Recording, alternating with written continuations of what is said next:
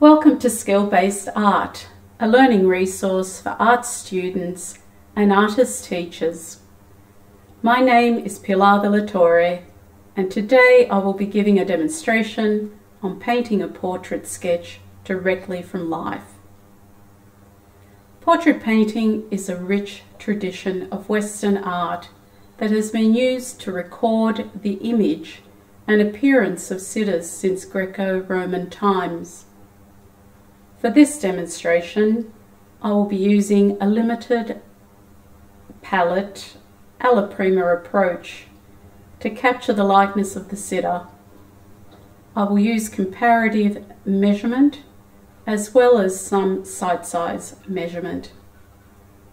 Alla prima is a direct approach to painting. The method requires the artist to paint wet layers into wet layers of paint, all in the one sitting. This approach differs from the direct method, which requires each layer to be dry before any successive layers are applied. Consequently, the alla prima approach can be a challenge, as with each layer of paint, one runs the risk of paint mixing with the previous layers, and thus creating a muddy colour. As for my materials, I will be using titanium white, yellow ochre, terra rosa,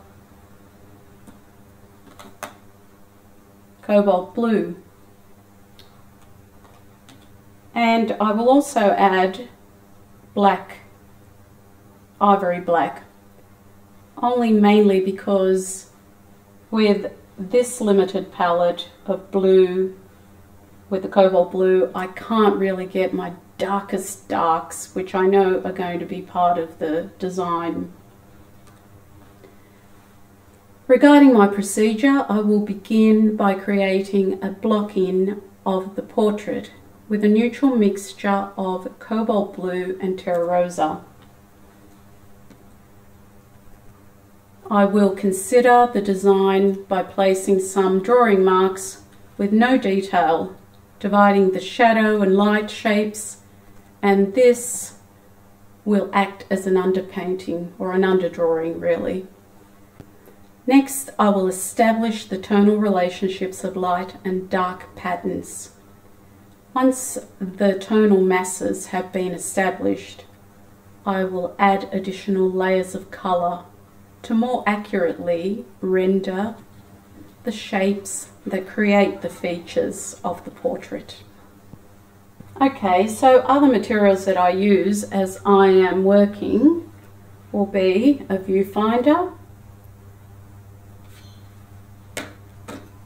I also may use a mirror to check the shapes, and I may use the tonal mirror or the black mirror to check the tones, but I may not use it as well. Depends on how I'm feeling about how the portrait is proceeding. I use a palette knife, not for mixing but mainly just for getting out paint and scraping it off my palette. I have brushes that are either going to be a synthetic small brush, mainly for a few drawing marks or finer details, and I mainly use bristle brushes, and I can use anything from a square to a filbert to a round, depending on what that shape may be and how I want to manipulate it. The other important bit is this, which is basically a measuring. So if I have something that's light out there, I could use the dark end. If I have something that's dark out there, I can use the light end. Especially made by Paul McDonald Smith for me. And of course we have cleaning. You know, I always have a little bit of a bit of paper with my brushes if I need to clean off something from my brush. If I need to clean off a lot out of my brush, I might use some newspaper. And the best thing about it, and that's a David Chen technique, is the best thing is that the paint doesn't come through on your fingers. I don't like paint on my fingers, I like paint on my board. And sometimes I might use a rag, because a rag is useful just to get rid of something you don't want on the panel, or I might, if it's a thicker layer of paint, I might just scrape that back. And of course always have a handy bag to be able to put all the rubbish and try and stay as neat and tidy as possible without paint all over me. And I think that's it. Okay, so we'll start off by laying out my palette. Since it's a limited palette, it's nice and easy to do that. So I have my darkest paint closest to me. So I've got ivory black, and I've got cobalt blue. I haven't put out too much ivory black because I don't intend on using black too much. I'm running out of this one, but I've got a spare one. So this is Terra Rosa.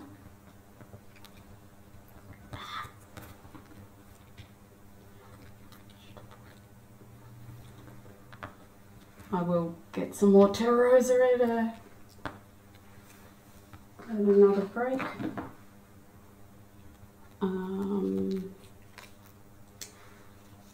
Some yellow ochre. I can't believe this, it's not squeezing out properly. Okay.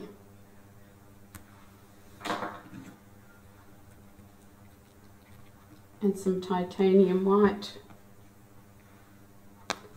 Now with the white I try and squeeze out a lot and in a long string so that I can come in and touch the white, because that's the one that I'll be touching the most more than likely as I'm mixing through.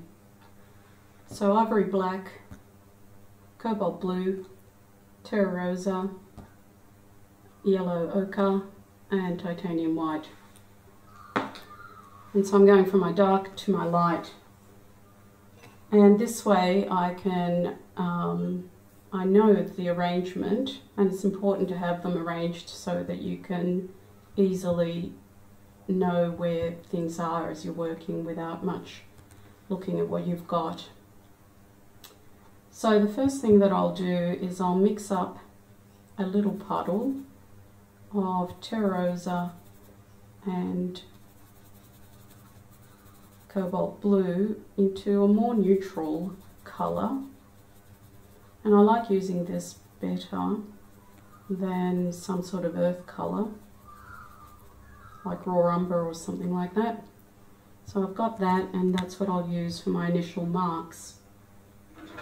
I'll use the viewfinder firstly to be able to then size up the canvas and go across and look at what I want to capture of Mina and the surrounding. So I'll be using comparative, mainly comparative measurement, and sometimes I may also use alignments that go across.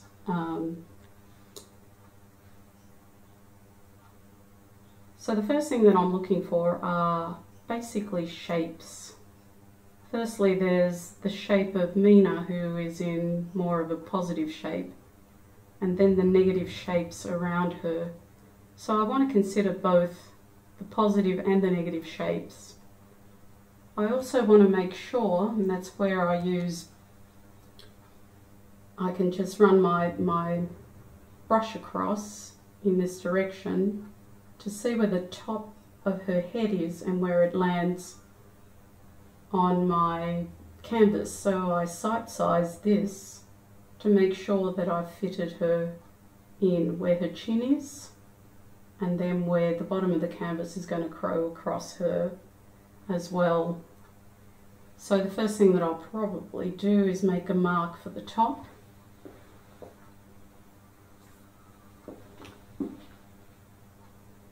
And that's just a mark checkered in a sight-sized manner.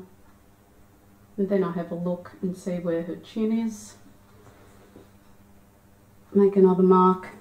And generally, you can say for this size, the face is generally a hand span in normal, but I'm making the head this way. So I'm pretty close to the top, pretty close to the bottom, because I do want to have a little bit of a V shape in that shape down through her neck. So I'm always coming back to the same spot that I'm standing at all the time, because this is where I make all my assessments, all my judgments. This is where I'll make all my decisions as I'm painting throughout the whole painting. So once again, I'm looking through the viewfinder and looking for shapes, and looking firstly for the big shape, the biggest shape I can see, and seeing how that fits into the format of my panel. And to me, after figuring out the top, where her chin is, so basically the size of her face, her portrait, now I just want to see where the negative shapes fit, and possibly it could be across to there and across to here. That's where generally her shoulders are fitting.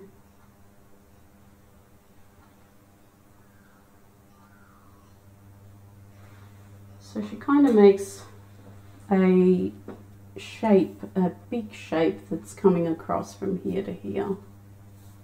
And her hair actually kind of gives that impression as well. Some of those lines are not going to be used, they're going to be painted through and painted out, but I just generally want to make a big shape area and mark that in using the viewfinder again. Another big shape would be coming down through here and down through there. So I'm not actually wanting to draw the portrait in and then paint the portrait based on the drawing. I just want these drawing marks to give me an idea where the big shapes, the negative shapes, the positive shapes all sit. And from here I'll continue on.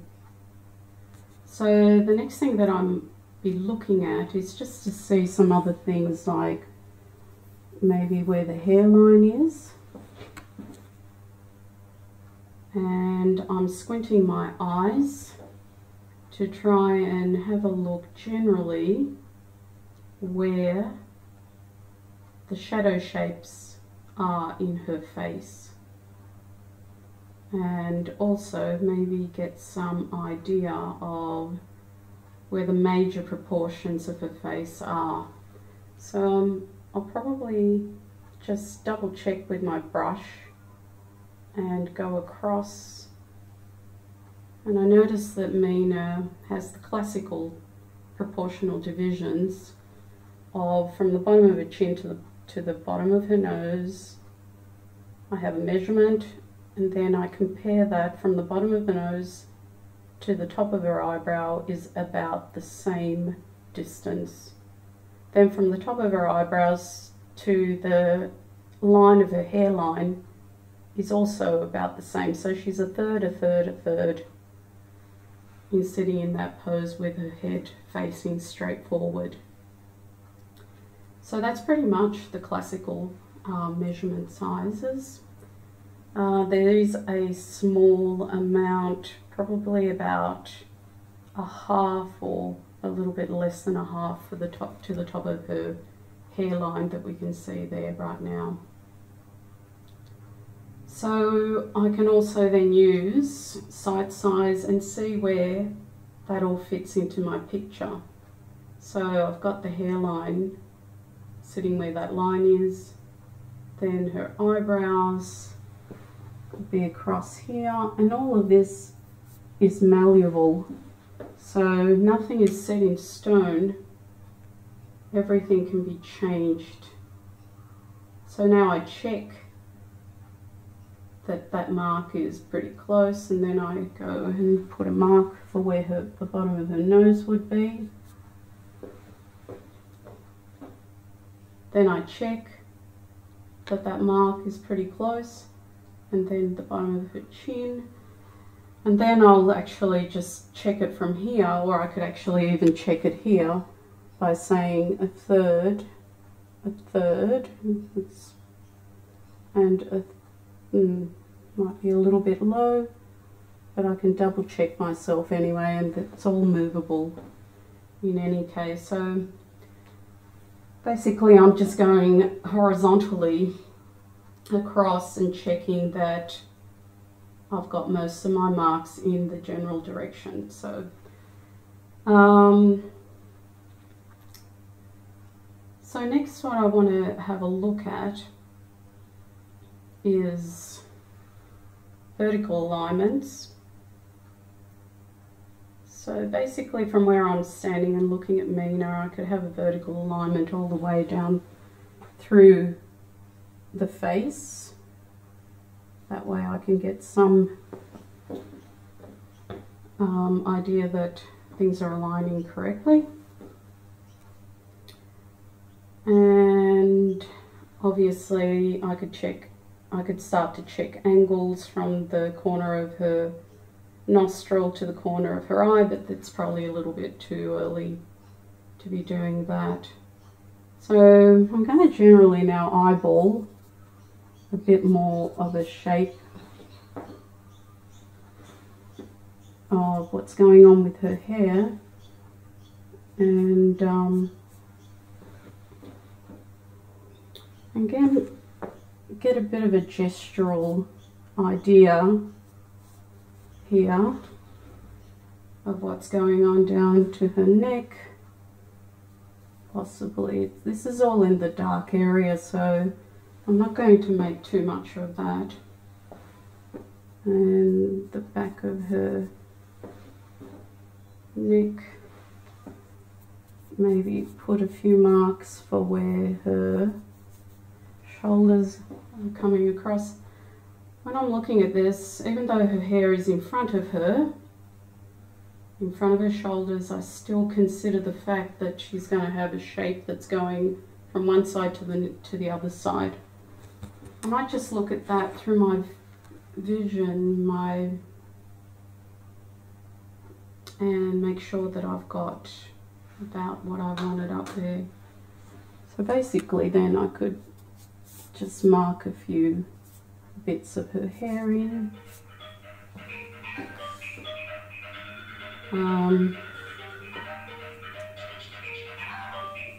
Sorry.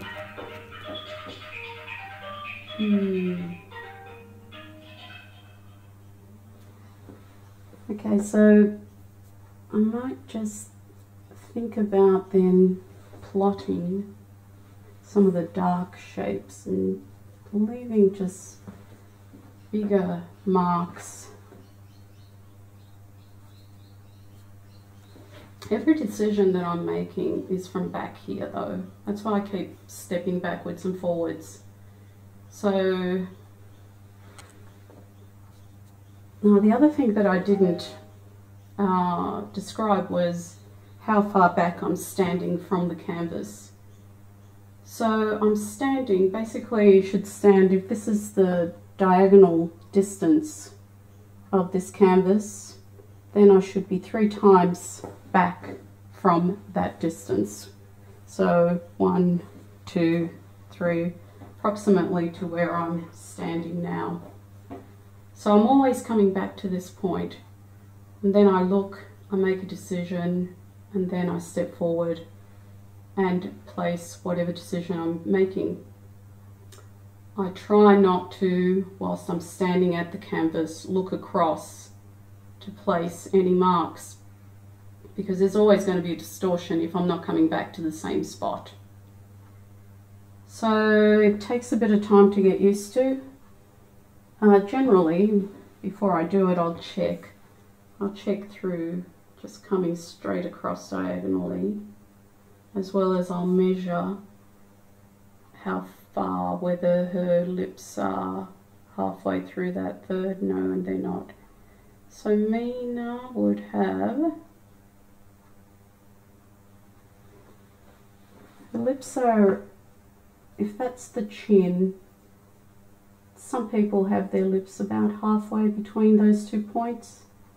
Mina's is a little bit more to the upper side, so I'll just place that mark just like that so that we have some idea. I'm not going to draw lips in because I'm not drawing in lips, I'm drawing shapes. And I'm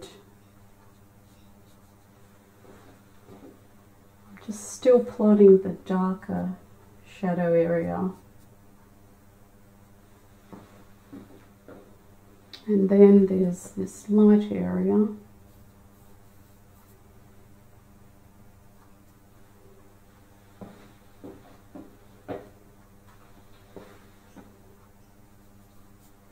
And the shape of this light area is kind of like an upside down triangle. Doesn't have to be 100% accurate.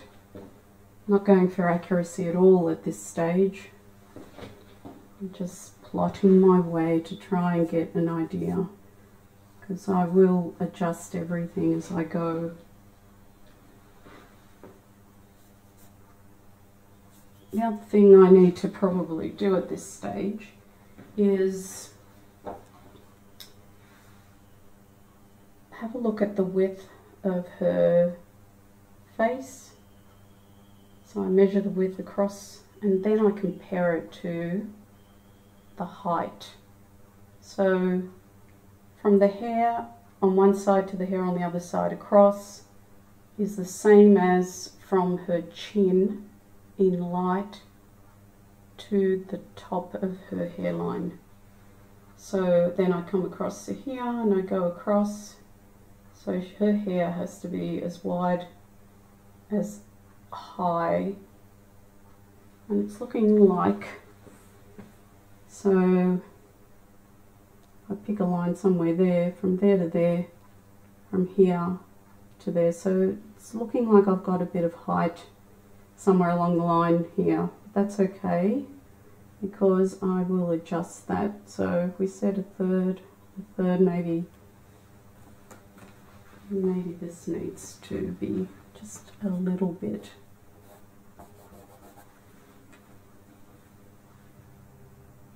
more to there. But things, hey.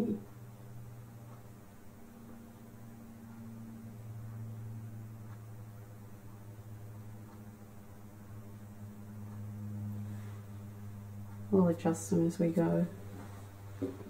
I'm not going to be married to these lines at all, actually, but I do want to get the general shape and a bit of an idea. Now, some of the teachers that I've studied with would not be happy to see any marks at all on the canvas that look like lines. But I've found for myself that I need some level of guidance with a few marks, but I never just paint to those lines. And sometimes I'll start off with no marks at all and just start off with massing in big shapes. So I do try and vary it up for myself so that it's not going to be, so it's going to be an interesting journey every time that I paint something. Let me see. So at this stage, I don't want to put anything more in. I've plotted out the general shape, fitted her on the canvas. I know that there's things that are not ideally 100% in place. I've plotted out the darks and the lights and the hair, and paintings always have ugly stages where you think, oh my god, where's that going? It's not going the way that I want. But that's the beautiful thing about, oil painting, is that it's so malleable that you can adjust this as you're going along. So as you can see, I haven't put out any terps or any medium or anything like that, because my very good friend and teacher, Nicholas Chen, noticed when I was painting that my paintings were going a little bit too watercolorish, and that was because I was using too much medium, and he suggested that I just paint with pure paint. And so that's what I've been doing, and it works better for me and I like it better. So that's what I'll be doing here today as well. And yeah. Okay, so what I'll do next is I will just use this same mixture to just block in some of the shadow areas first before I do anything. So since I'm not diluting anything, because normally people will use some terps or Gamsol, odorless terps to thin things out first and do a layer, and that's good because as you're working, that terps is actually dissipating into the air, which is not good from a health perspective, but it means that your layer of paint can start to dissipate. So since I'm not doing that, I'll just be using a very thin layer to start off with to block in the dark masses and hopefully shape it all up a little bit more. And I'm not going to be 100% accurate in the initial state, because my main objective at this point in time is to quickly cover the canvas with something that is thin,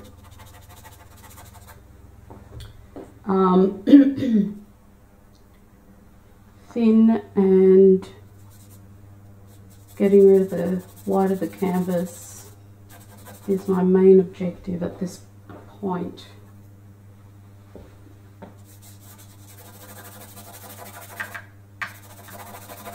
And even though I'm using a little brush, which I don't normally, only for maybe putting in some marks in, I can still easily move that paint about.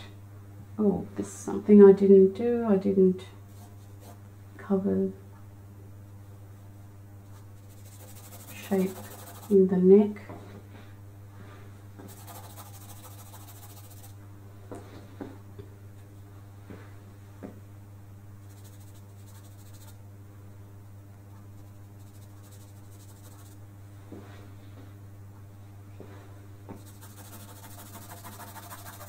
And I'm massing in all that shadow area of the side of her face together with the hair for now.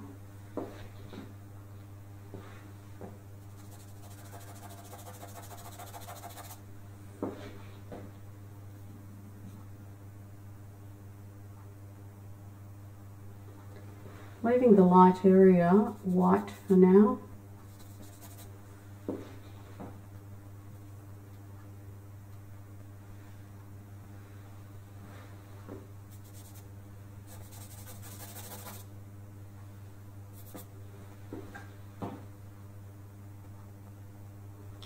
Some people use the rag to take paint off.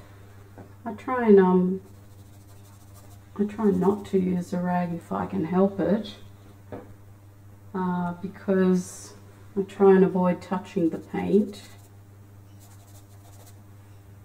But I might just get rid of that I don't want that line in there as such.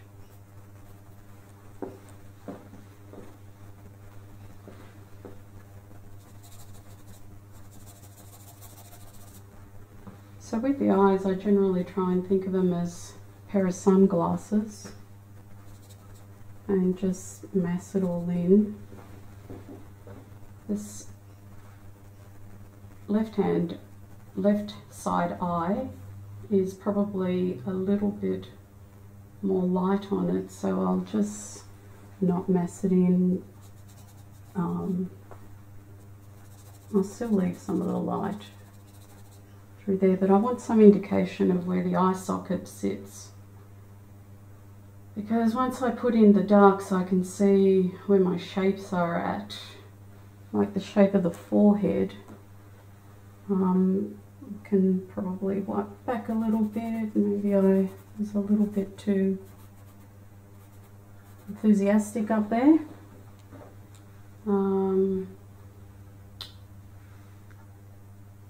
Check. Always coming back to the same spot. Check across. The full. But maybe it is. Anyway, we'll figure out something. Do you need a... Working with a life model, you do have to give them breaks. So we might have to just give Mina a bit of a break.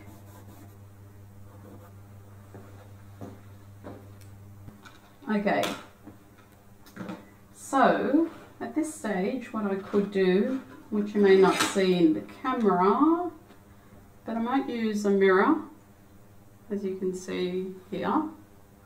I'll use a mirror to check for shape, mainly, right now, is what I'm interested in. So I hold, don't know whether you can see it there, but anyway, I hold the mirror against my nose to give me a different perspective. Because sometimes when you're looking at something, you just get so bogged down with what you're looking at that your brain doesn't register what's going on with what you're looking at. So there's plenty of ways of checking it. You can check it so that you can see the image upside down, and then this way of checking with upside down is a good one because it's kind of closer to sight size. I can check directly across and look at it upside down directly across. And I can see some differences, obviously. There's always differences until you shape it up to the way that you want it. So I'll choose a slightly bigger brush now. I might just get you to move your bottom across, because I can't see the other, no, I can't see that yet. Yeah, so just align yourself up a little bit better, yeah, because I could see the other side of the chair a bit more. Okay. Alright, so what I might do now is just put, as my objective right at this second is to cover the canvas, get rid of the white. I've got something of an image there. I'm now going to mix up something for behind Mina's left shoulder. I might even just put that little indication. I think that's where the chair top is, and so this is the chair behind Mina. Just one big mess. I'll sort that out later. So cobalt blue for the back drop with a little bit of, let's kind of like a bluey, greeny, and it's more greeny because of the light source. So the colour of the light source is a warm light source, and being a warm light source, it's going to affect what's around it. Tiny bit of white, not too much white, because if you put too much white into mixtures, it's always going to just take the colour away. So I want to keep the colour or the chroma higher rather than bleached. So I'm basically shutting my eyes down to have a look at Mina's image to get a better idea of the shapes without details, because details are the distracting factor and you don't want details. So I put some down, and it's probably a bit too blue. Maybe I need a little bit more yellow ochre, or maybe even a little bit lighter. But I'm always it's always in degrees of adjustments. But we've got to put something down at the beginning, and we're putting it down thin enough to be able to adjust it. And I'm going to avoid using the black, because there are certain areas in her hair and in the shadow behind her hair against her neck that are probably dark, the darkest that I may use some black into, but for now I'm just going to keep it like this. The way I'm applying the paint is basically in every direction. I don't want to be painting a house and going up and down. I'm going in every direction, and even going over, and particularly going over lines and things that I don't want to come through.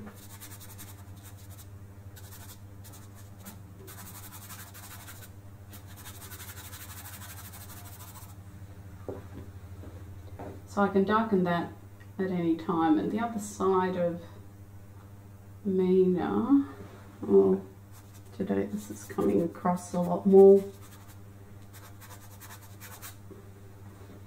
The other side is more of a green, golden. I'm not mixing up too much paint at this stage because I don't want it to be too thick. Because alla prima is wetting to wet, and you need to actually stage your way through the thickness of paint. So I'm literally just scrubbing things on, even going through the chair.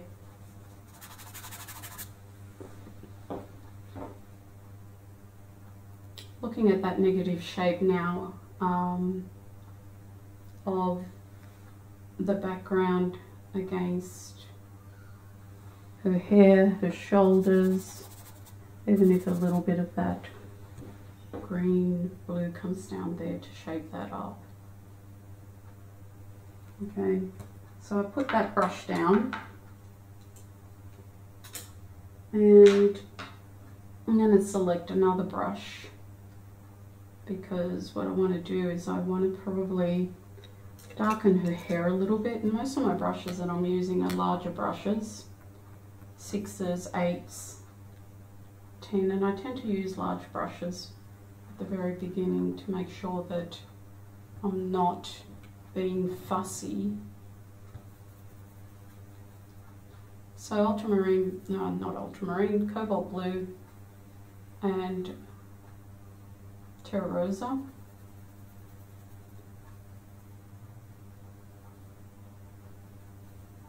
I'm avoiding white, as I said, at this stage, so this should be darker for the hair. One side of Mina's hair is warmer, so it has a feeling of ready through her hair. Now I'm not going to be painting once again down the way that hair flows, so I'm actually painting against the form just to darken it. Sometimes I do paint that way as well, but every direction that you can is the best thing to do. So then I'll definitely be adding either more blue to make it darker into that mixture,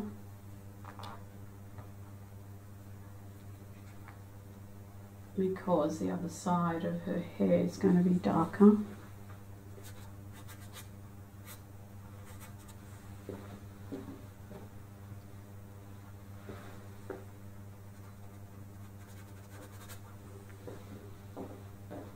Always stepping back, having a look at where shapes are at, only making decisions from back here. Now I use my brush to check for angles as well, because I can see that this is taking an angle that goes more like that. And then it comes back in this direction. But then also it's joining up with the chair behind her, which I can work on later. I can definitely put this dark under here.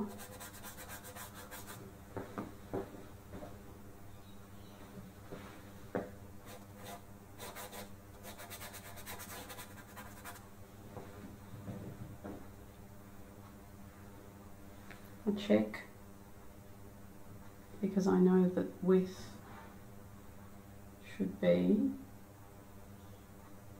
equal to the height from the chin to the top of the hair. It's kind of looking pretty close.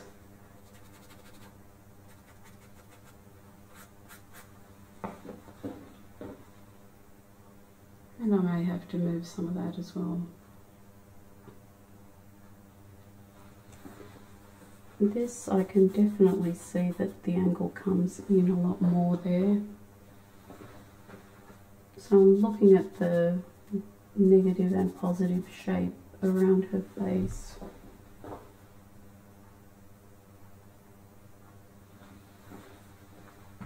I might divide some of this up.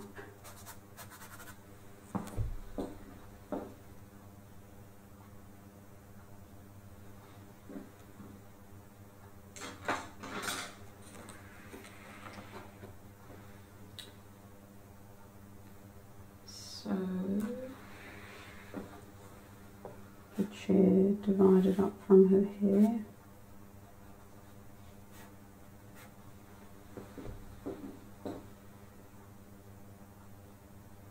The top of that chair is coming underneath.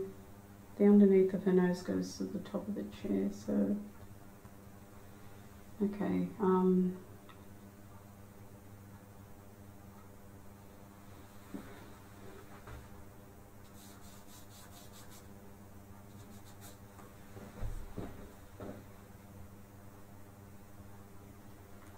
So I might just use, no I won't, I'll get another brush,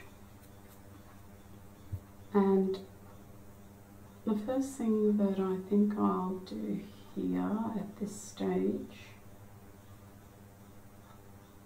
is mix up the shadow side of the skin, so some cobalt blue, some terra rosa.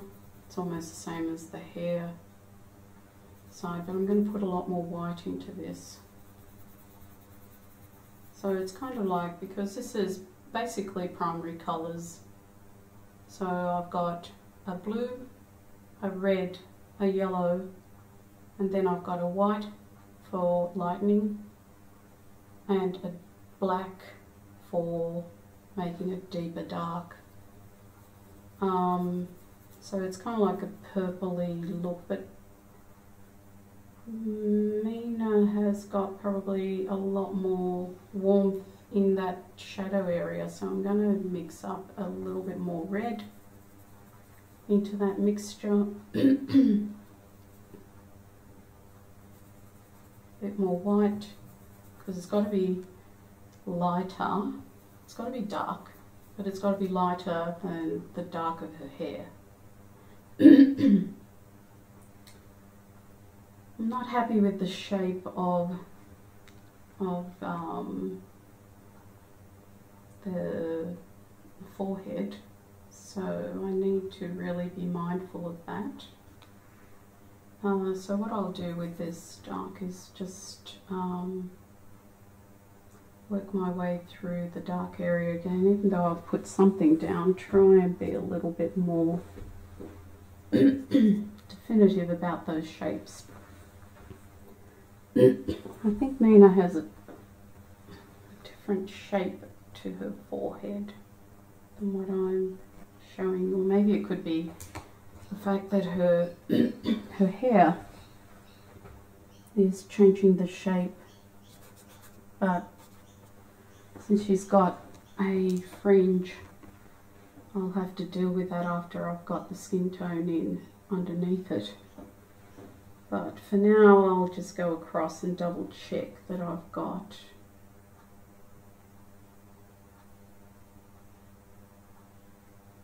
placements.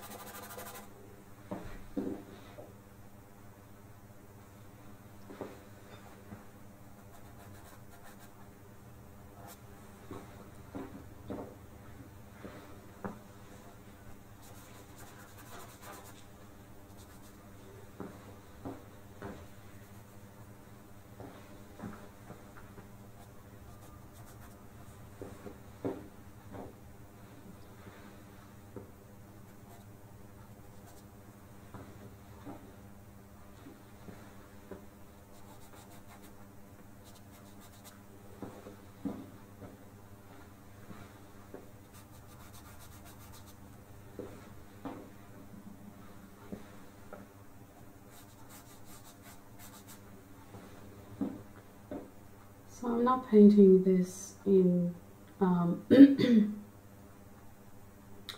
following my lines. As a matter of fact, I try and challenge myself to understand that the lines that I probably first placed in my first assessment are wrong, and but I had nothing on the canvas to start off with. Now I have something to adjust, and I think that that's an important understanding, and also the understanding that paintings have their ugly phases, and you've got to work your way through that.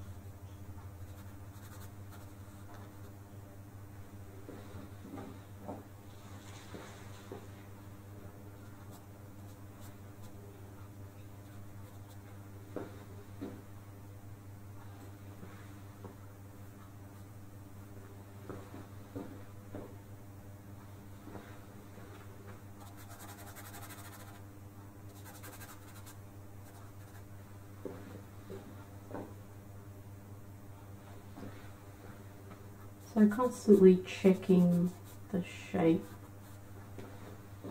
and as we have breaks in between, models do their best to get back into the same position, but they're only human, so there might be slight movements and you just got to cope with it.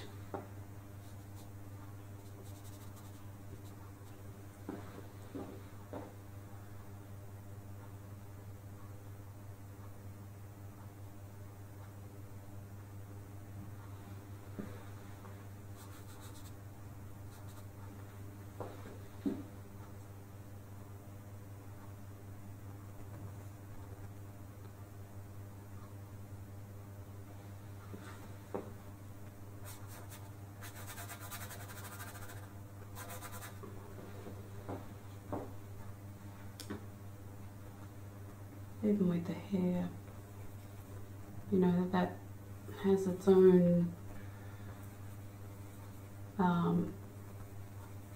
movement and changes, and so you stop somewhere where you actually like the shape that that hair may be creating.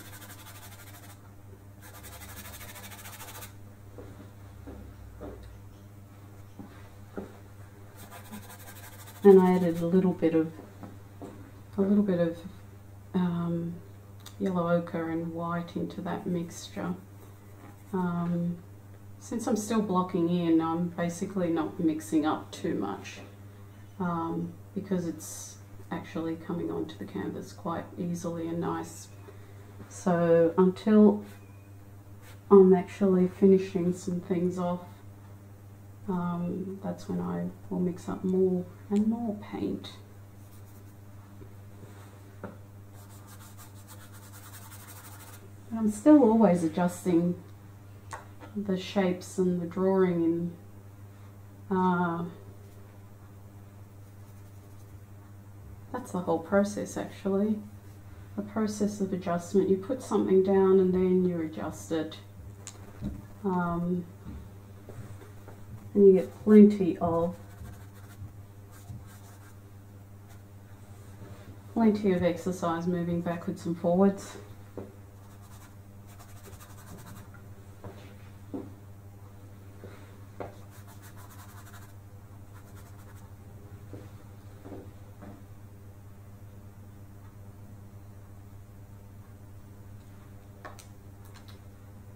So now I'll have a bit of a look at mixing a lighter, wow, that was a bit too intense, mixing a lighter skin tone for the light of the skin areas. And even though some of my teachers like Paul McDonald-Smith will actually already have 20 brushes, one for every tone, totally isolated from the other, I tend to actually at least stick to maybe the hair, the darker the face, the background, the light. So I'll go up and down on the one brush, lighter and darker, but always for that same area that I'm working on. And I find that it actually limits washing brushes at the very end, millions of them. But I totally understand having a new brush for every colour is the ideal. However, the other thing that I learned when I was in Russia is that sometimes you want some broken colour into your paintings. So sometimes you want to mix a bit of the other colour into your picture, so that everything is not just a homogenized colour. And I actually like that idea and I like that approach. And therefore, you know, just at least keeping your brushes in an isolated manner for the areas that you're working in is what works for me. So So yes, so now I've got a new brush and I'll do a mixture of a mid-tone of the light area. So I don't want to bleach out the colour in her face immediately. As a matter of fact, I want to reserve that for highlights and things like that. And the reason why some people can't get their highlights to zing is because their skin colour behind it is too light. So if the skin colour was a little more towards the mid-tone or the darker area, then they'd get their highlight to zing quite well. So I'll use some yellow ochre and a lot more white obviously in here, but not bleached. A tiny bit of that terra rosa, maybe a tiny bit more. Terra rosa kind of mixes up into a nice pinky tone. Mina, because of that light, the skin tones are very light, translucent at times depending on the light. If you've got a cool light on Mina, because I've painted Mina before, if you've got a cool light, all her skin tones look translucent.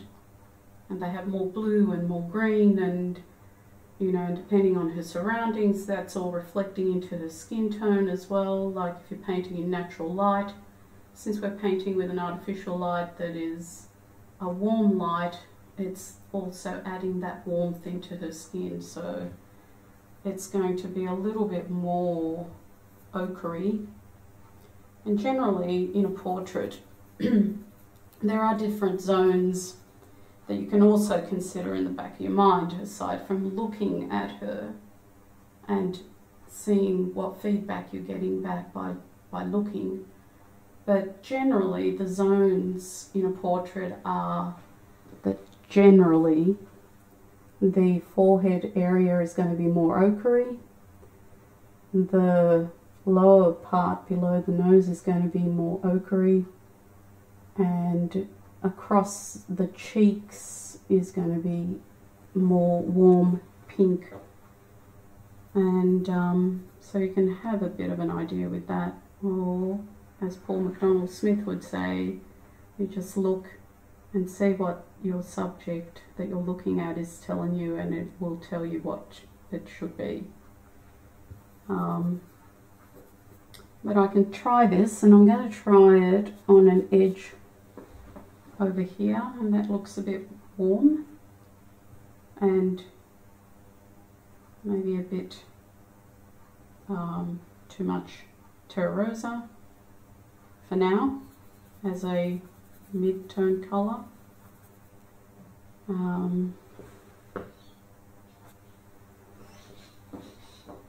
But I don't mind it being that darker tone, because I can then later on put some lighter over it. But once again, I'll just try and shape it up.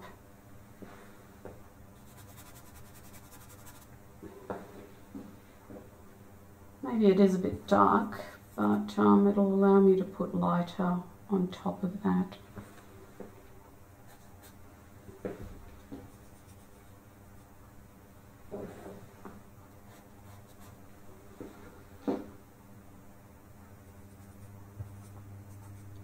Even though I would like to start getting into all different sorts of colour and all that sort of stuff right now, because I can see a lot more than what I'm putting down, I am better off. The strategy is to cover as much as you can of the light area with a lighter that you've selected before. Then you can adjust it later towards more ochre or pinker, but at least right now my aim is just to put a base down.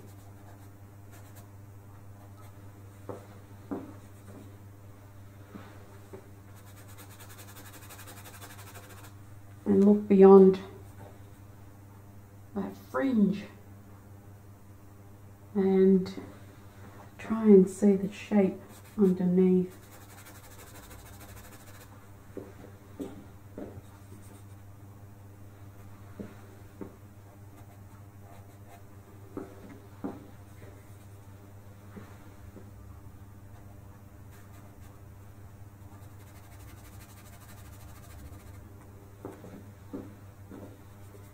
And one thing that I see a lot is that people leave all these little edges.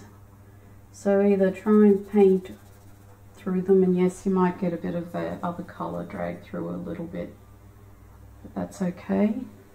And paint against the form, because then you're not focusing too much on trying to get detail. We're trying to get the right shapes first and always. Even painting into the hair. Now if I paint a little bit too much and I get a bit too much on my brush of the other colour, I can always just wipe that off as well, and then go back into the mixture and mix a little bit more, and then continue to paint. Got a little bit much.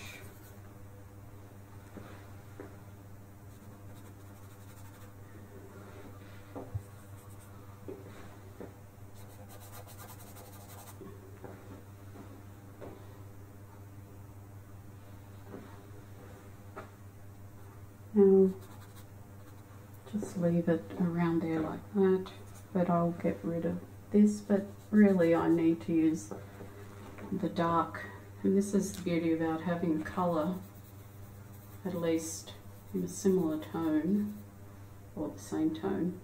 I can go back to my shadow colour and have a look at the shape a little bit better and come from that edge to work that shape in a bit more.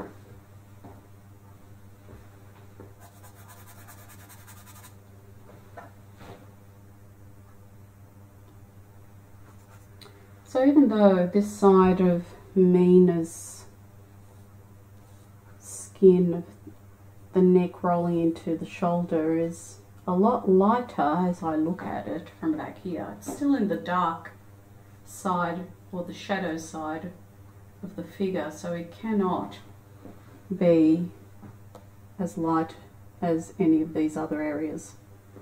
So I can adjust that a little bit later, but for now I'm just going to continue with this. Then I'll put her top in after we have a little bit of a break for her.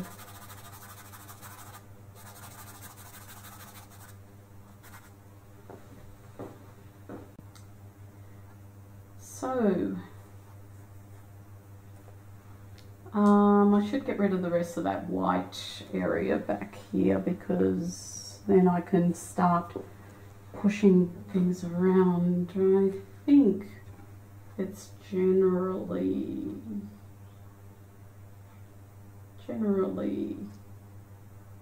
looking close. Close is good. Doesn't have to be perfect now anyway. And is it ever perfect? It's our impression, and you know, you could have a good day of painting, you could have a not so good day of painting, so you have to accept those things as well. So now the beauty about having a separate brush for things, I can just pick up that brush and make adjustments to the shape. Haven't put ellipse in, I haven't, and also I shouldn't even suggest that I'm going to put lips in. I'm going to put shapes in that area to define those. It's hard to get away from saying lips, nose, eyes, whatever, but if you can train yourself to actually see them as shapes, that's the best idea, because then you won't be putting your own perception of what lips should look like or anything like that. Just keeping it quite generalized. Sometimes I'll use a rag, sometimes I don't like using it because I think I said before, I don't like getting paint on my hands. I don't like painting with gloves either because somehow I feel removed.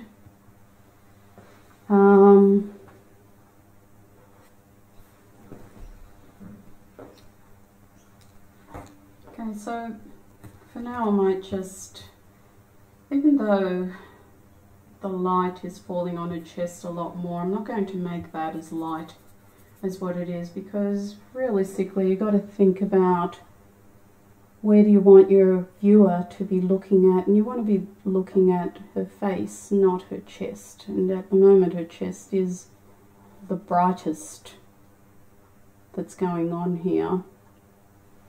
So I'm not going to make it as light as what I'm seeing it to be.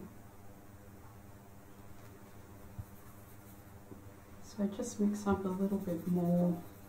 I'm obviously not going to make it overly dark. And on top of that, I can't really even make a final decision about it until I have everything on the canvas, because it's all about relationships. It's all about relationships. And I can't judge relationships until I have everything down on the canvas.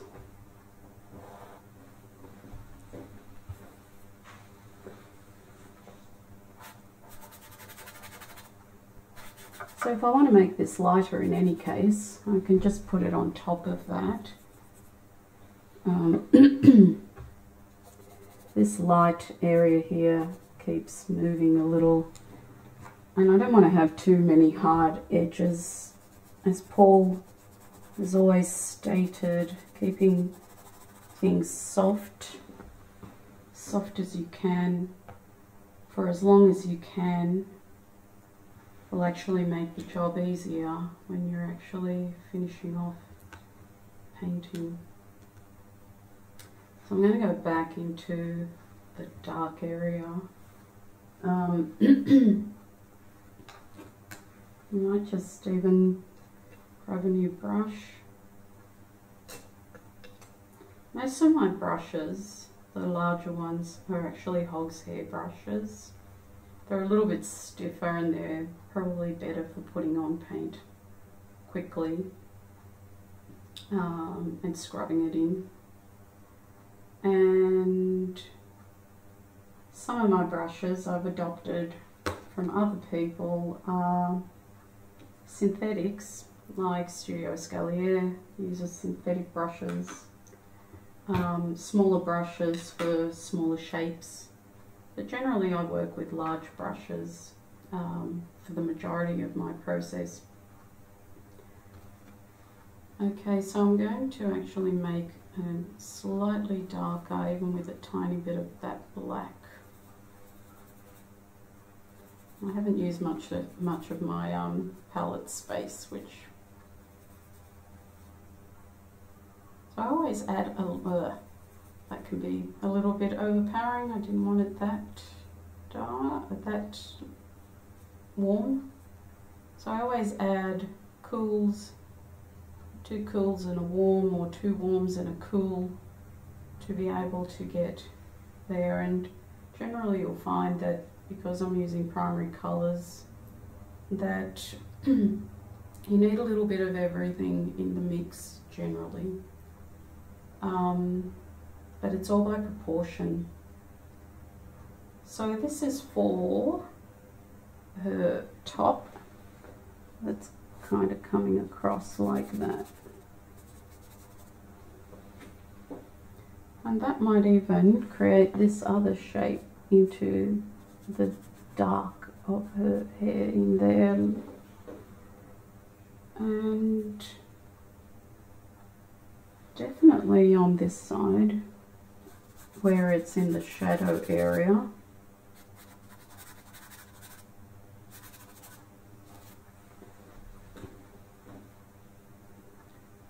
and I might just put it on a bit more solidly there.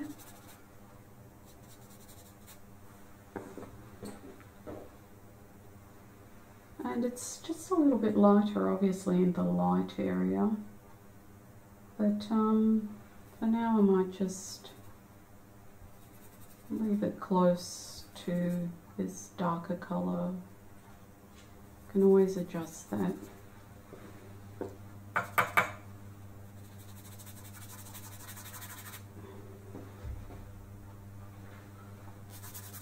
And I'm not going to get too caught up with that patterning going on in her shirt, but it's kind of like a, I won't dirty my shadow side brush, just use another brush.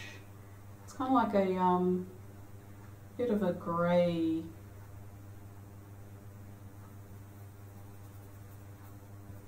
it's going to be a lighter grey on her shoulder on the left hand side, and then it's going to be a darker grey, because I'm not looking for specifics right now. Not looking for specifics for a very long time actually.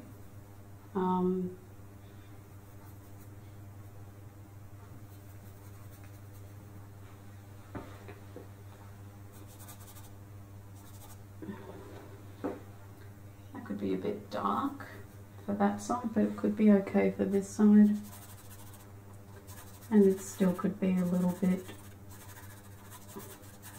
just to get rid of that part of that white anyway.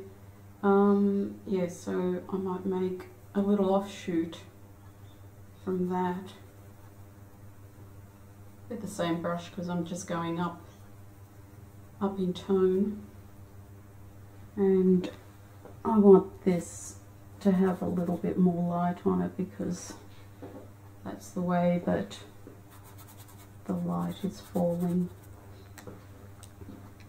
and there's a little bit of a dark, but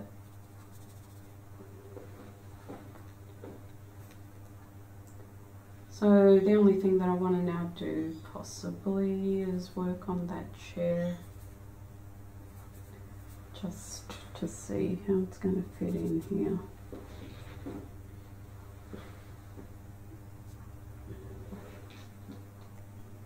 I'm not going to delineate exactly the, and it's a bit solid, so sometimes you've got to think about whether if it's going to be in the background, it should be less solid. So I might just wipe some of that off a little, or I might run the blue background through it as well. And then I can bring the hair lighter on against that dark bit. So I'm nearly to the point where I can start to really work with things.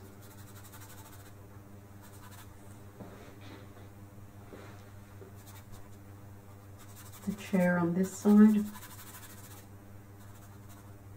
I know you can see through it, it's got a dark part to it, but I'm just going to put that in as a mass rather than as anything specific. Besides, it's not my point of interest, so maybe right now it's been way too attracting, not giving me the depth that I probably want to capture. Get rid of this halo, and I'll have to deal with where those lips are and put a mark there so that I'll be ready to look at relating everything. Get rid of this hard mark. So in a painting you want soft, lost edges, found edges, a whole variety of different edges, mainly to make the painting interesting and not boring, that everything is looking hard or everything is looking soft. The main thing is continuously adjusting the shapes. So right now I'm looking at where Mina's just a tiny bit of the earlobe is, so that I can adjust this shape a little bit more, because I'm only seeing a tiny bit of her ear.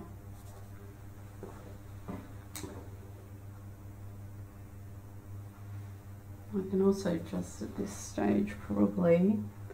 This distance from here to here looks a little bit long in the painting,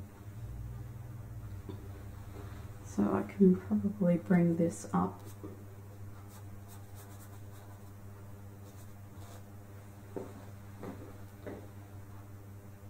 And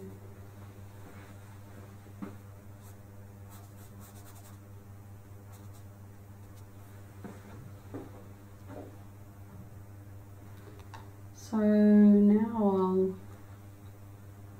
have a look to put a few indicators for her lips.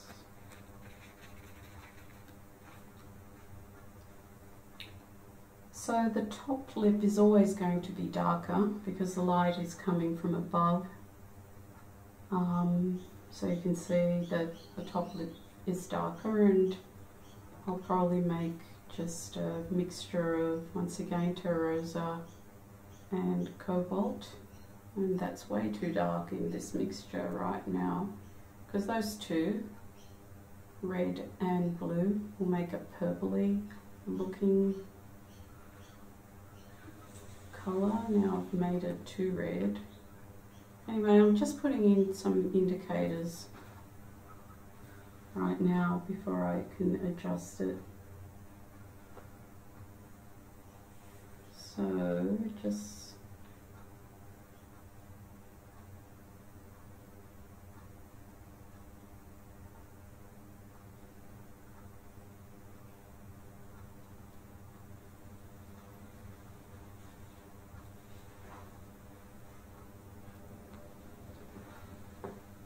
so if I can just indicate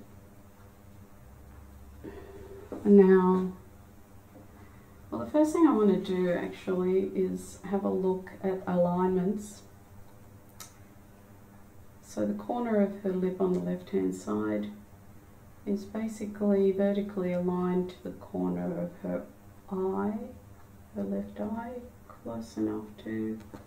So the mark that I've made here is a little bit too wide already.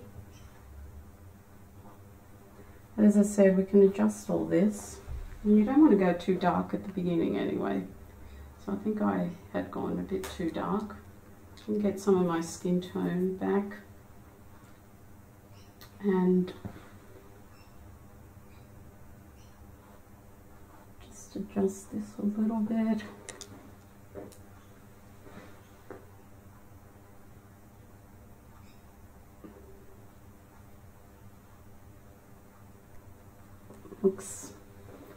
Looks painted in, drawn in.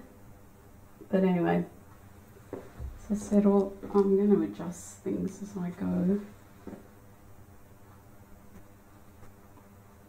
And you don't want it to be too harsh either, which is looking harsh at the moment. So that's okay. Then mixing up a lighter, pinkier version, because the bottom lip's catching all the light. And I'm not ever going to get as pinky as what I'm seeing out there, or because basically I'm limited by my colours, so I'm only ever going to get what I can by the paint that I'm using. But anyway, I'm just going to put something across there like that. Don't want to fuss with it too much, but I can at least say that that's maybe a little dark, but I'm going to leave that because I'm going to come back to it, obviously. I guess this is just a placeholder to work from.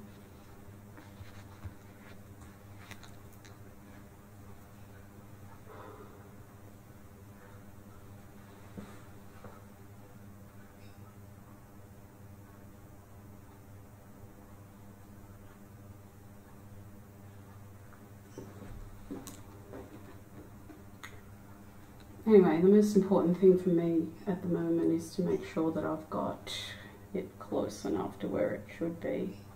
So from the light of the bottom of the chin, measuring to the middle of that, her lips, and comparing it to where it goes to the top of the nose. Not the top of the nose, it goes to the top of the ball of her nose. For now I think I'll be just leaving it there, but I will adjust a few things around it. So like, there's always a little dark underneath there. And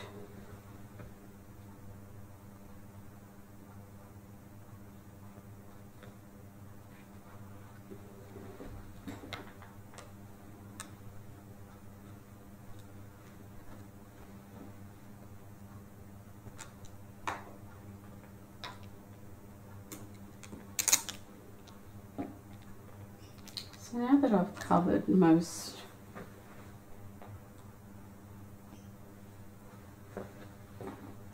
now that I've covered all of the canvas, I can just have a look and see. The main thing I'm looking at is looking at the shapes, of course.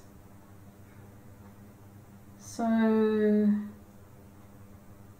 mean, this hair has a gesture that falls down and over her shoulder, and right now that's not looking like that's what's happening on the canvas, but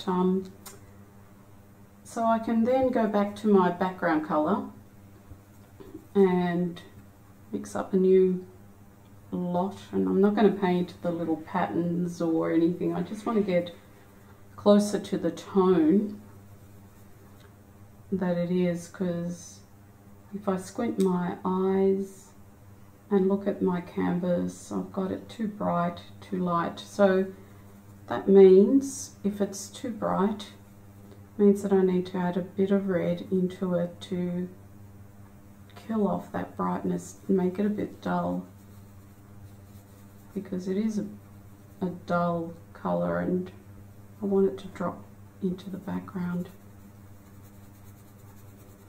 So this is duller, and I can use this then to adjust the shape of the hair. Work there. And because it's a limited palette, and I want the dark background to be darker than the hair, or than the highlight in the hair, I should say. I can just go straight into shaping that up. And that looks a lot better to me now. But I don't want to, again, I don't want to paint as if I'm painting a house up and down. I want to make a mark maybe and move back, get some more paint, make another mark, and it doesn't necessarily have to follow the same direction as the previous mark. And it doesn't mean just because I'm darkening that area that I want to darken everything equally. Maybe I might want a little variation into it. As a matter of fact, this is what they would be asking for at the Russian Academy.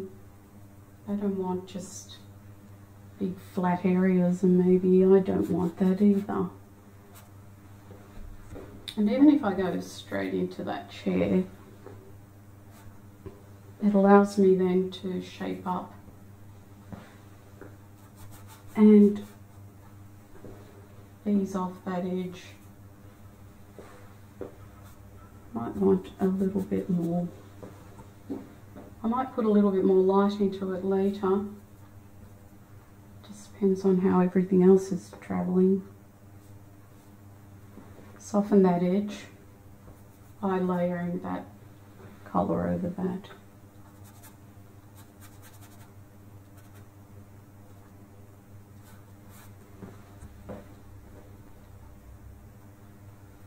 The light is still coming through, but I still have a chance to adjust it again. Now somehow I've gotten, this is a problem. You could get your colours mixed up easily, but maybe I was using this same one anyway for the more greener light area on the other side. So I'm still working on the other side on the background, and I'm adding more ochre because it's more yellow, and still don't want it to be overly light.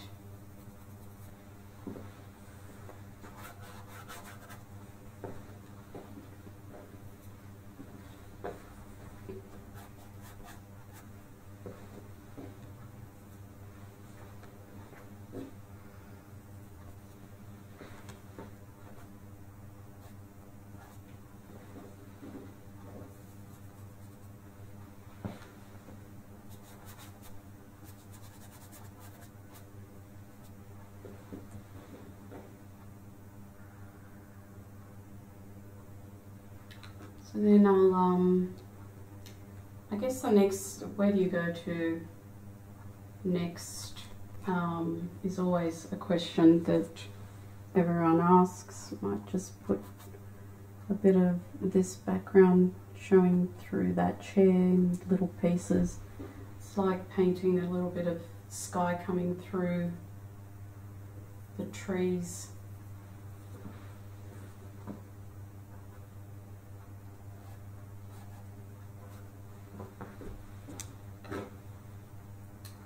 Yeah, so where do I go to next? I'm still needing to shape up the hair around her face, and so that's the biggest difference. I guess that's the question. Where do I go to next? It's always going to be to the biggest difference that you can see, and as Paul McDonald Smith always says, you know, the painting will tell you where you need to go. And so there you go.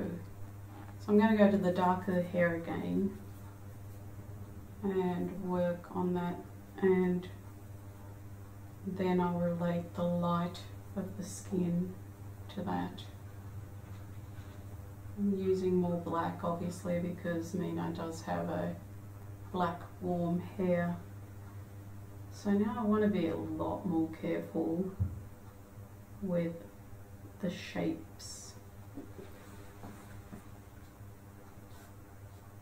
Ah, there goes being careful. That might make up a bit of her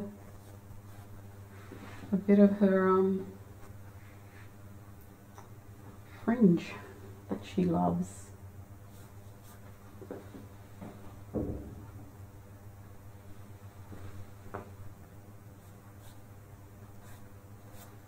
So I just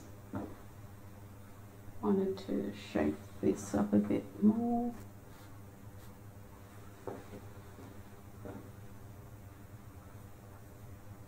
And the other side is much darker than what I've got going on. Yeah.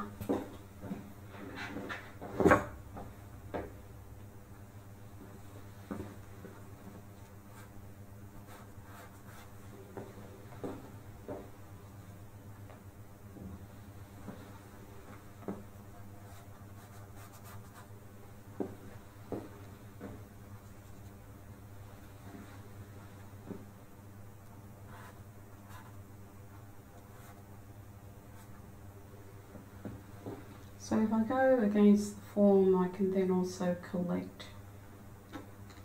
the brush marks with the form.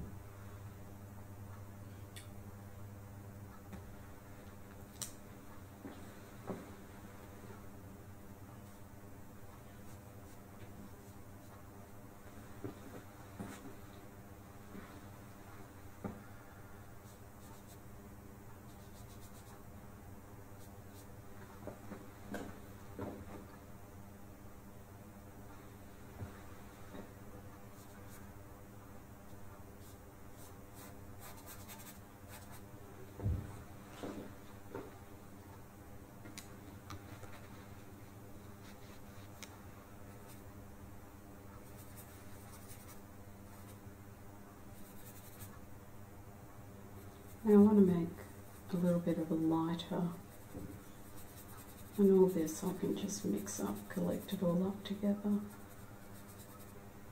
and I could try up here a little bit. It's probably not light enough for those highlighty areas, but I'll use it down through here.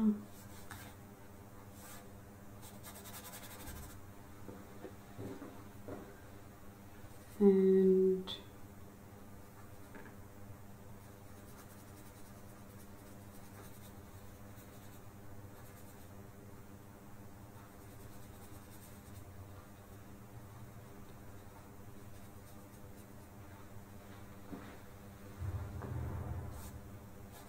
oh, that didn't make much of a difference. A bit more light. But if I add white, I always add a little bit of chroma from something like the next one up.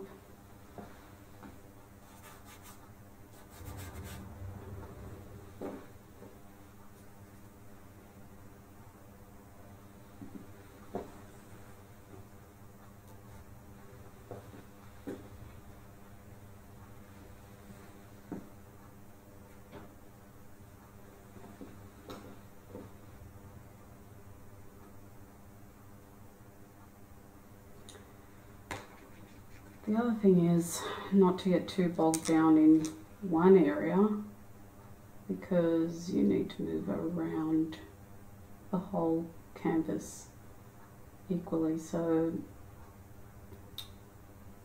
the next area that I think needs to be looked at is a lighter area of the skin tone. So I'll mix that up. And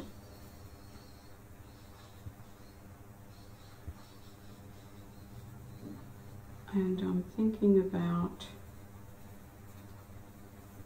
the pinkier area of her cheek.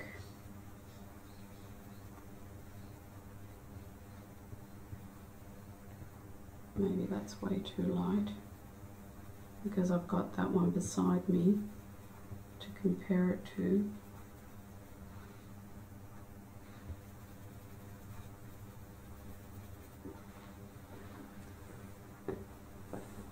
And I should make a decision from back here first before I approach my canvas. So it's not even sitting that clearly on top there, so the tones are too close. Mix up another one.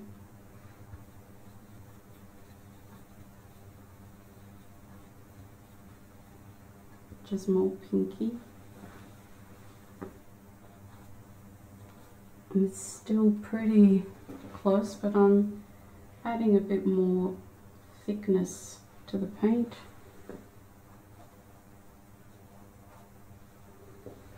Could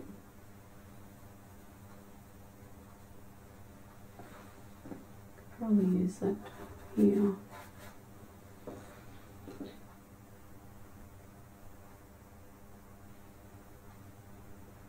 Okay.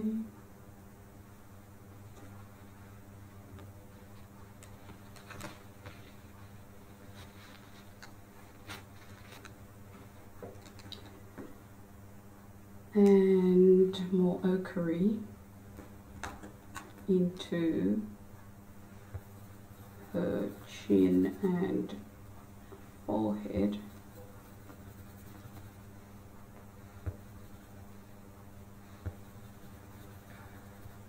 As well as a tiny bit cooler. And some areas around her nose, mouth.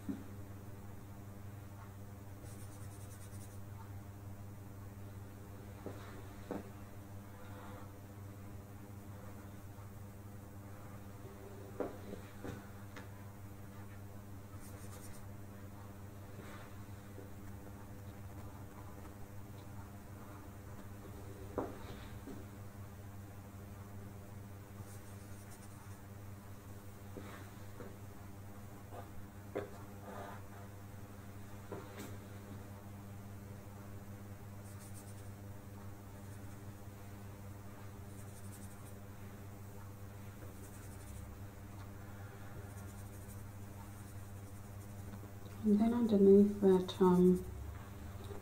underneath her fringe, it's a lot warmer. So we'll add a little bit of that first before we do anything without the fringe. Even on this side, it's warmer. And of course there's the reflected light under her chin.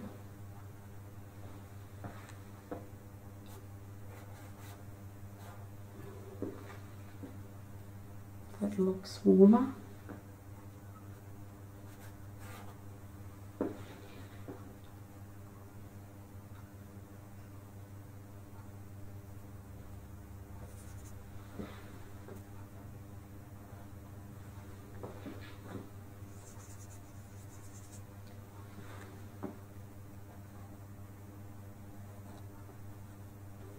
Even warmer in the corners of her eyes. Just a little minute meter and then we'll have a break.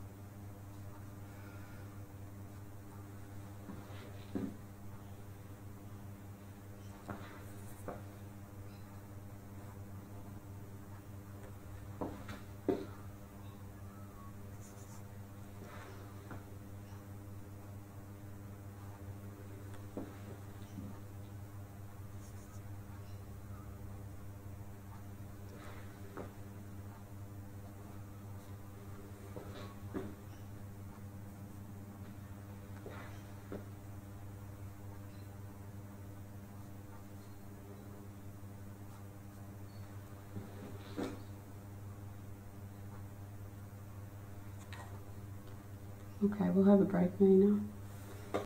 Okay, so as I said, it's just a constant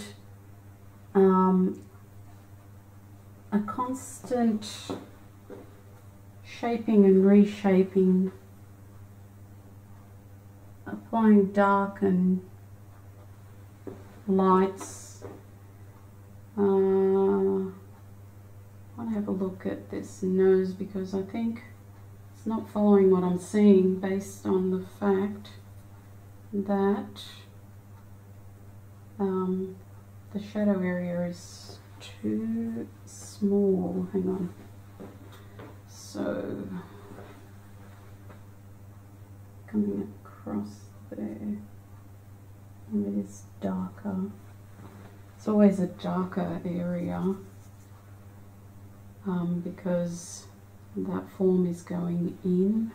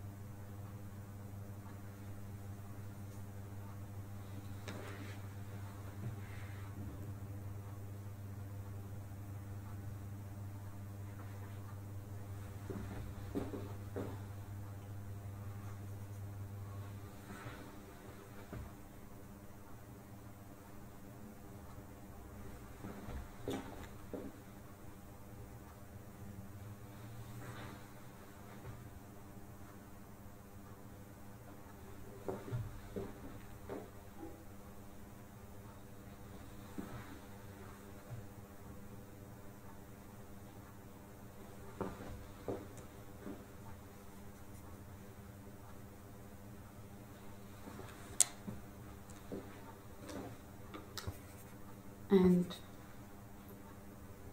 it's literally a dance between you and this canvas.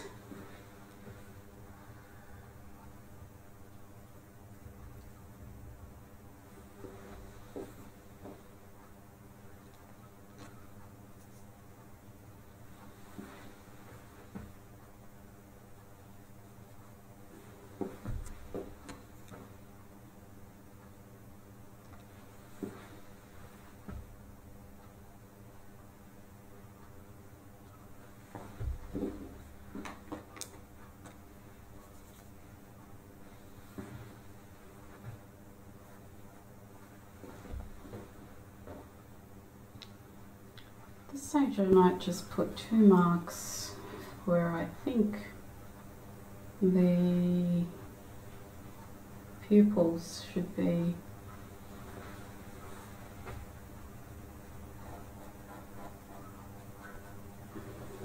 Too small.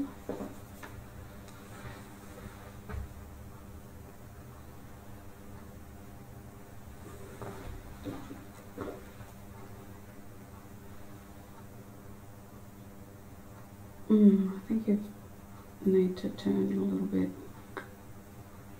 Nina. You need to shift again. No, not your feet, your whole bottom. Yeah.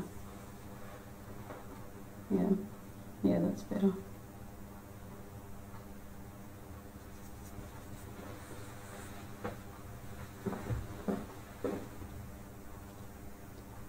So I just want to see if the eyes and the sockets are sitting in place.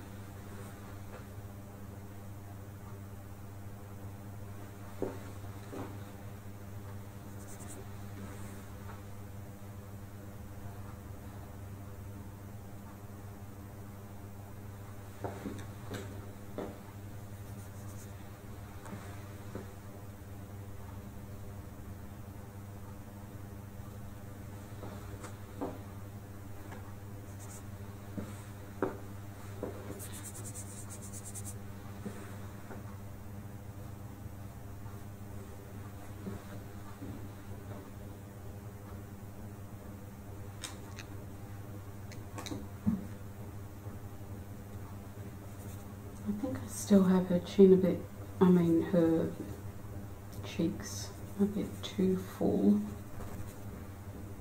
I might just come in a little bit, maybe a bit too much, so I'll go back out a bit. Anyway, it's too much of a hard edge. Whenever you have a very light against a very dark, it's easy to create a hard edge. And if it's painting, you don't want hard edges if you can help it. Well, you do want hard edges, but not everywhere.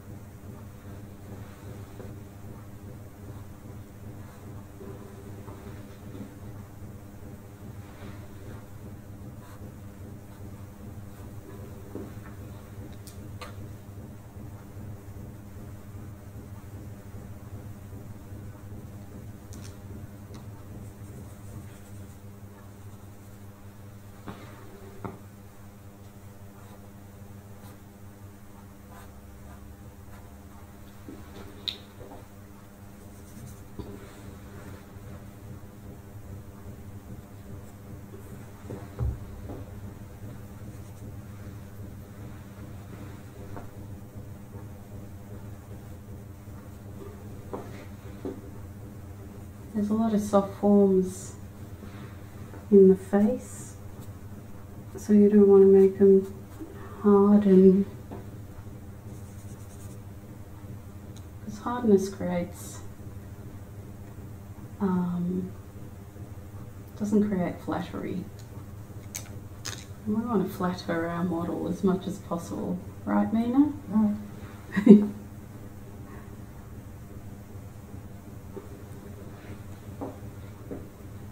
And yeah, because it is alla prima and you're painting wet into wet, you can sometimes push the paint out of the way rather than paint on top of it by just the flick of your brush. I'm a little bit happier with the shape there.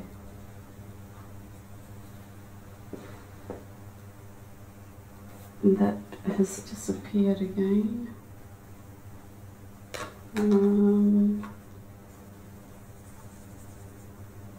Can bring this down a bit.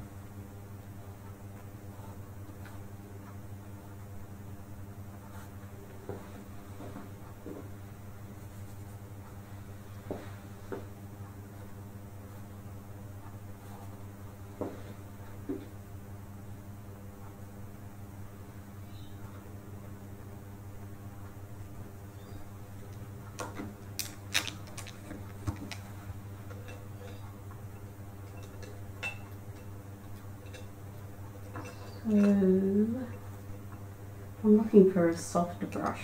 So I think that's the main thing about painting wet into wet. If you're going to put a lighter area over the top of this wet paint, then you need to have softer brushes that aren't going to pick up that paint that you've already delivered onto the canvas. So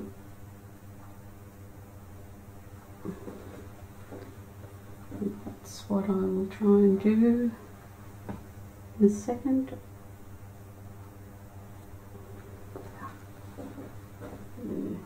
Didn't like that bit, but it might be okay. I'll work around it.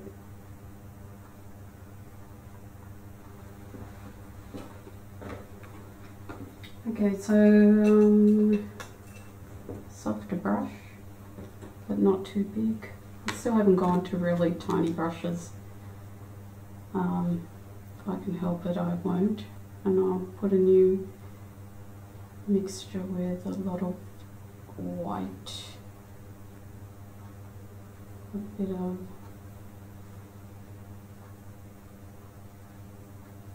cad yellow, not cad yellow, yellow ochre, tiniest bit of, maybe that's already too pink, maybe not. But it's lighter than anything else that I've got on my palette, but not bleached white. So I want to have a look at... Oh, the other thing is the way I hold my brush. I don't want to hold it like I'm going to draw. I want to hold it like I'm just going to apply some paint. So I want it lighter here. That's light, and I should probably wipe my brush after I deliver the paint so that it's not going to pick up any other colours and change the colour that I want on there. So squinting, I can see that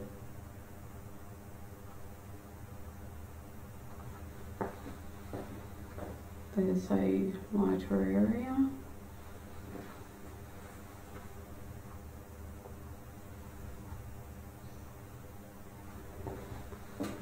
And trying to make sure that you only touch the canvas and then move away, rather than two strokes, which is so easy to want to do. I'll just put this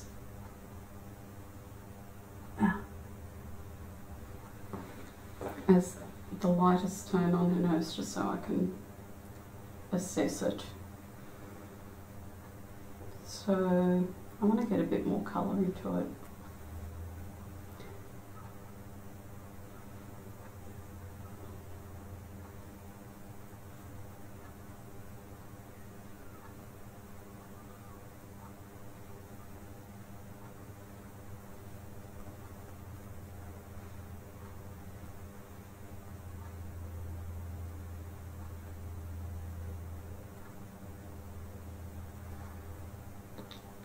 They look a bit too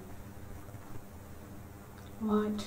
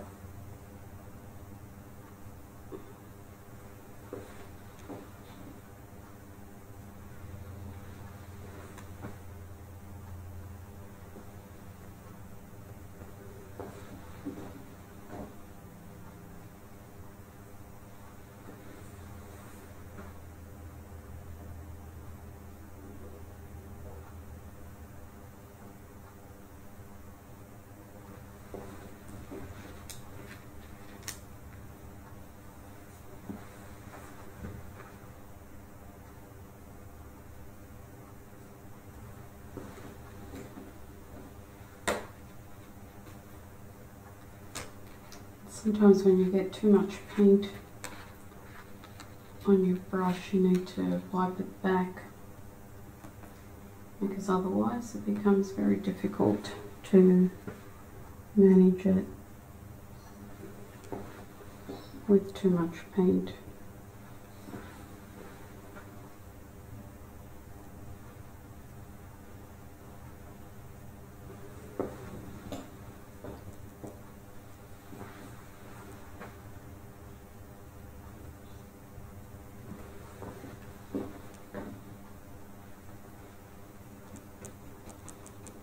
Like that light in this area. I think it's a bit too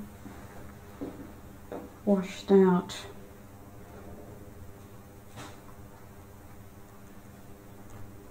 I can either scrape it off so that it's not such a huge build-up, or I can paint around it and see what happens.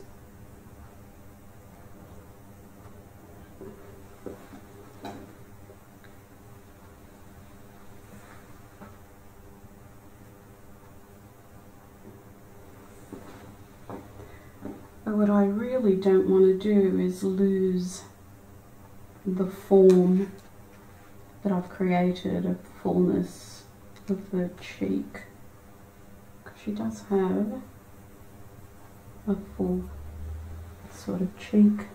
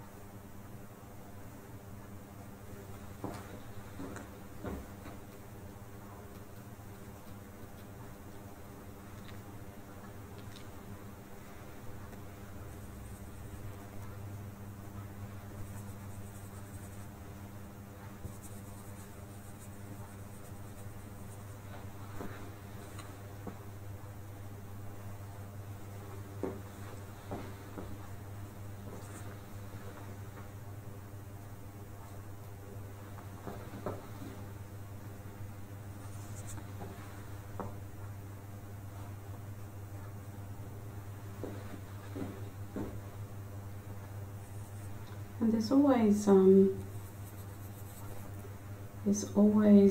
a very warm spot in there. It's warm, but it's dark, and also in the nostrils, which I haven't actually put in as yet, but we'll see. Maybe this might be too warm, I'm not sure.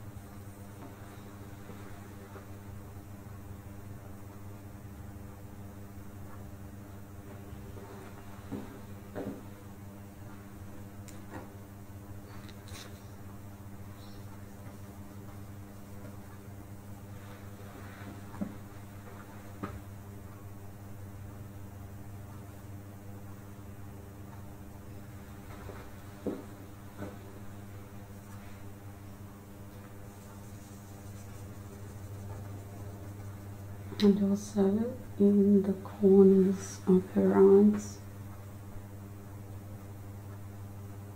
And I should probably switch to a smaller brush, but sometimes then I want to draw, so. And here I don't want to draw, I want to try and shape it up.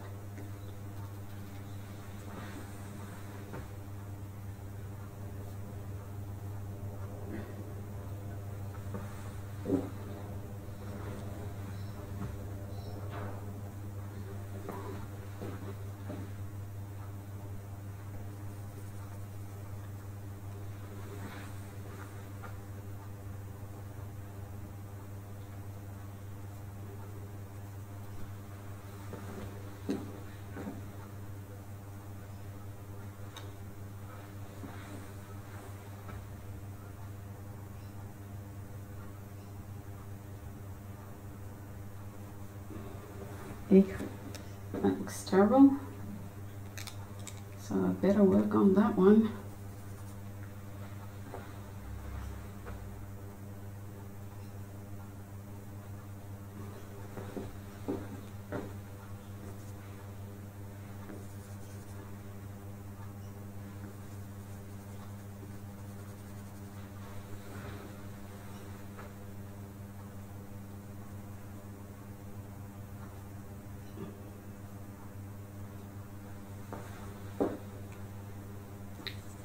Love Mina's nose, but such a challenge to get those shapes going.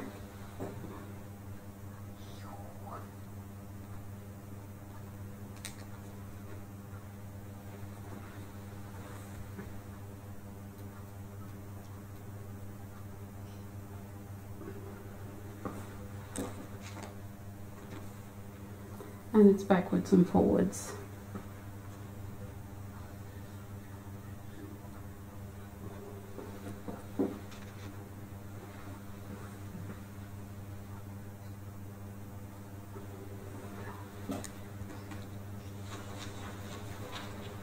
I'll go to a smaller brush for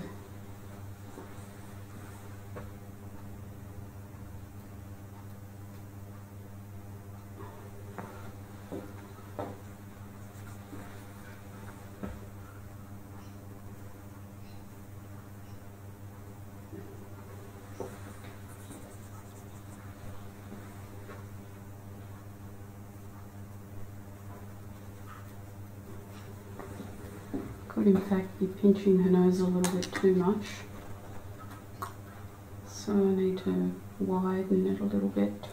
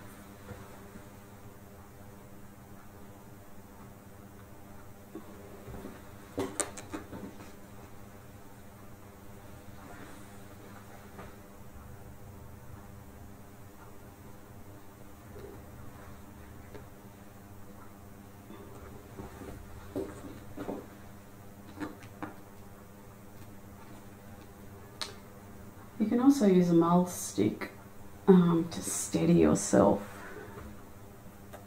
and that's pretty useful at times, but it works better if you're sitting down rather than walking backwards and forwards. But sometimes I do just use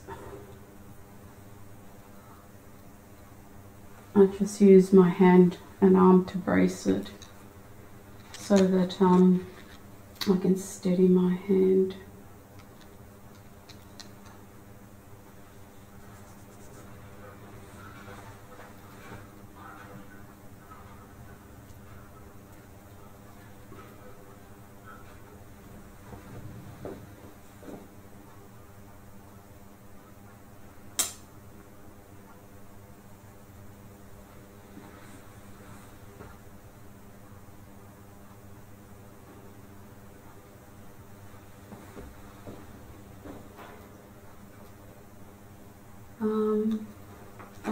everything should be viewed anyway from a distance. If it works from a distance, it should work up close, but the main thing is to make it work from a distance. That's why viewing it from back there is the best way to view it.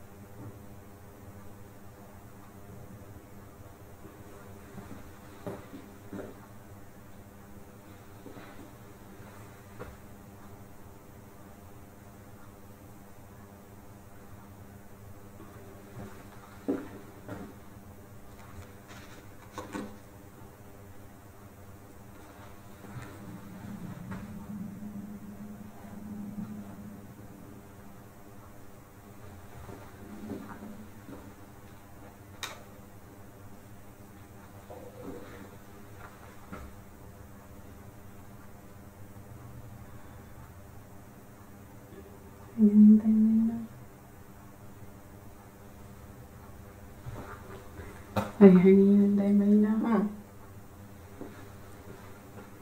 I just want to, I'll have it one more break quickly and then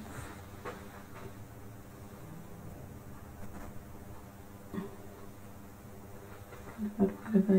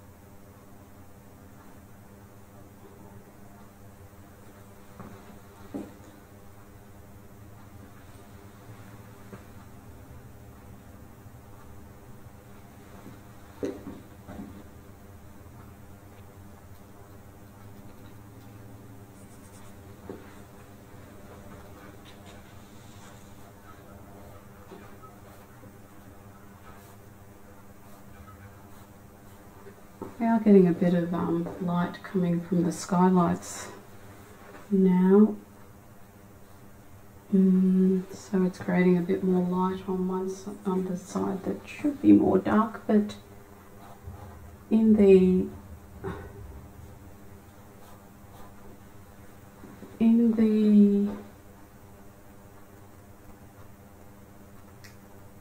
Russian school, that's it, finally get it out.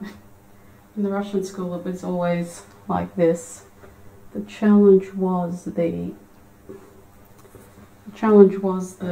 natural light continuously streaming in and creating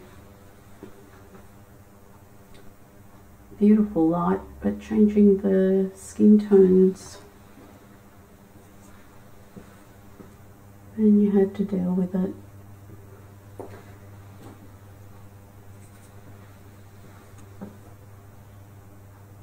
This is too much of a drawing mark.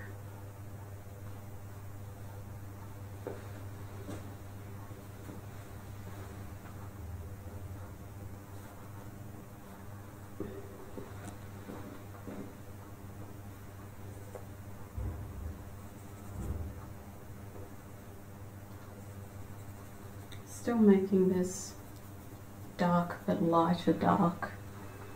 It's kind of coming down in this area. And can we just have one quick break and then have another look here? Okay, beautiful. So I'm just going to cut into this a little bit so that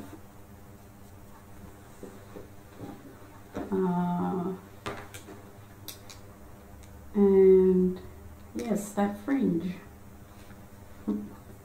That dreaded fringe. Just need to put a bit of warm dark underneath that first.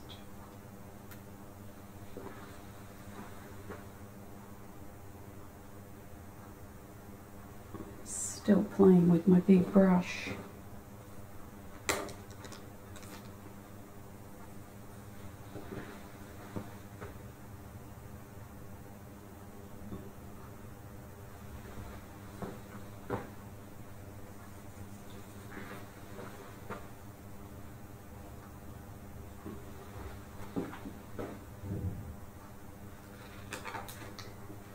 I think what I'll do first is get a bit of a higher, brighter part to the hair to bring that out a lot more. See what this is like.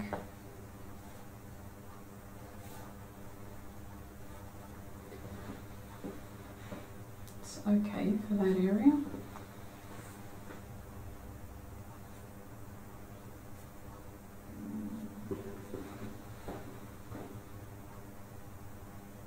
Pretty good.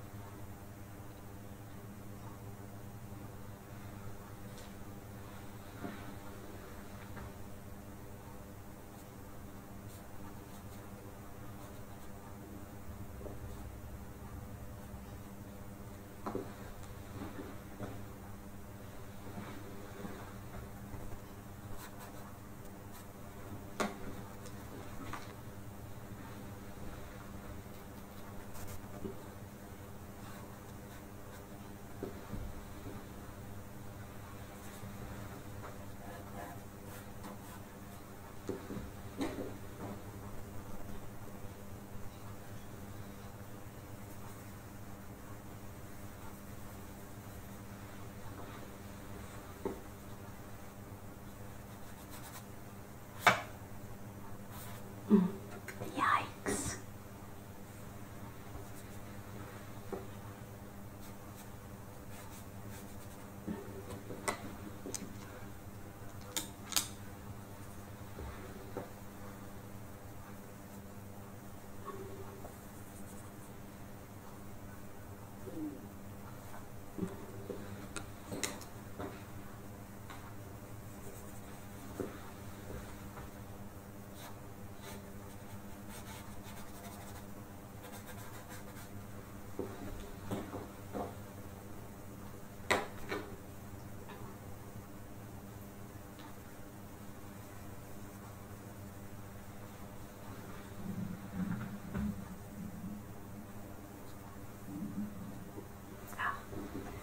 So the fringe is going to be a challenge because I don't want to actually make it look like it's not part of her hair.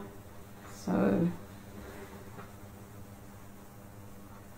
and really I should do it in one go.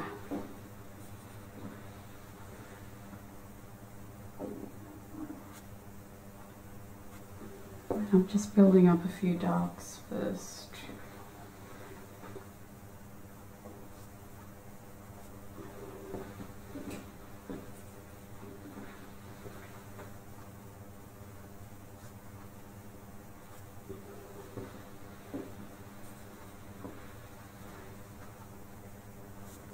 And I don't want to cover everything that I've got underneath either.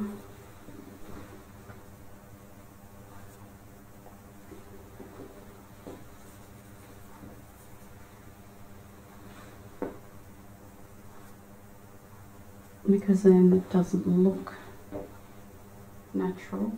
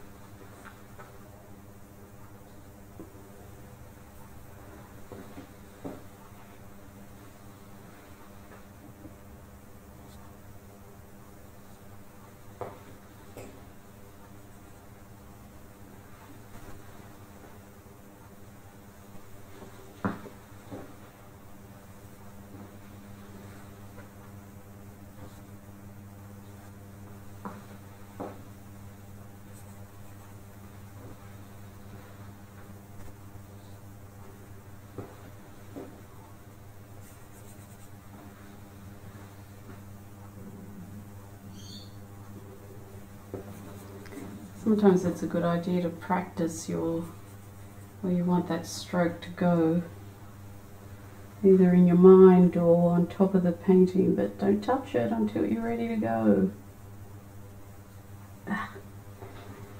Otherwise it's going to look all this straggly things.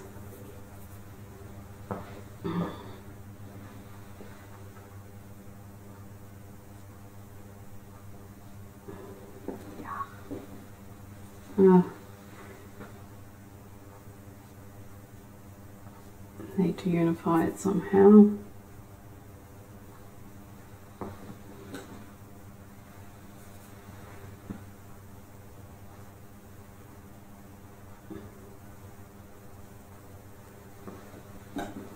And then you've got to decide how much you want to put in and how much you want to leave out, because you don't have to put everything in.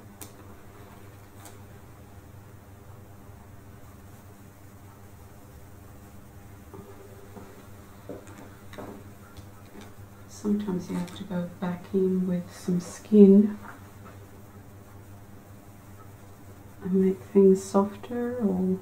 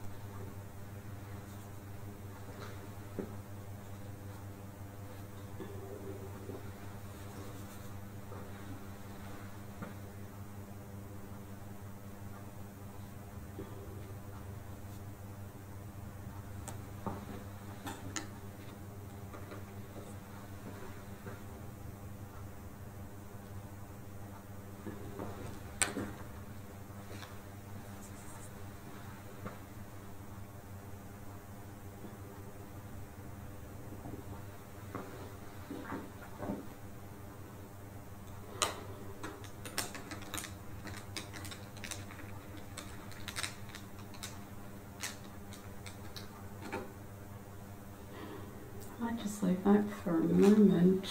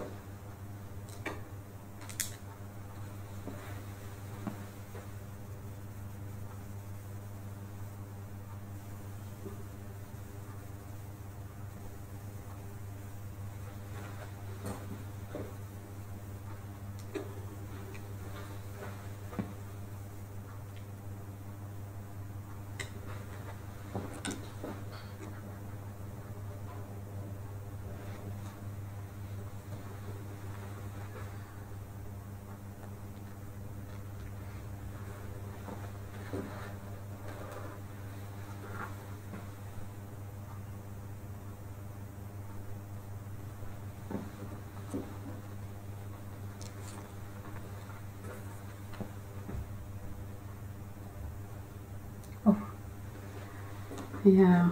Meow.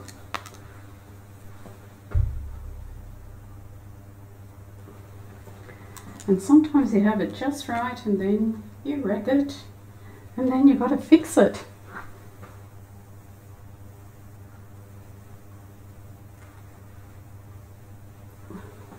Hopefully you can get it back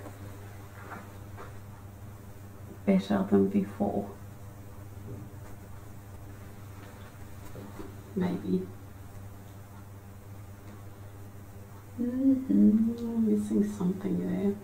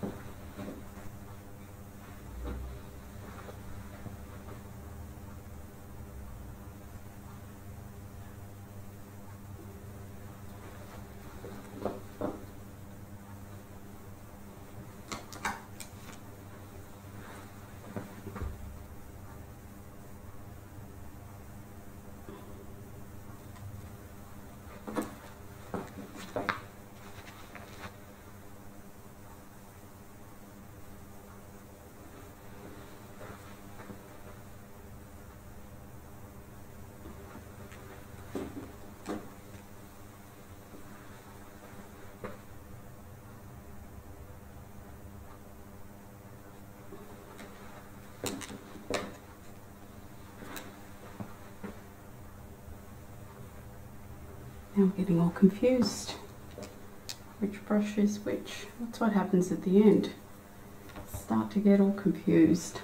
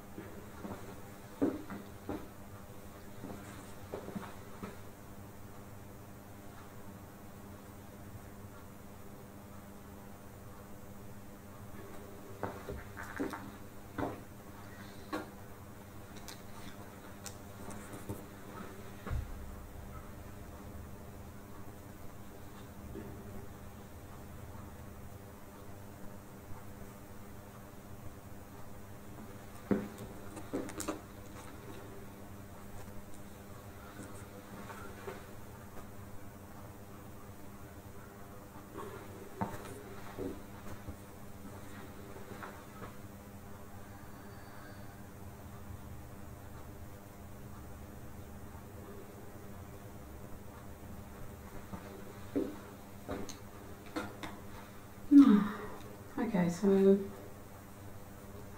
just going to leave some areas a bit more sketchy and put a few finishing touches.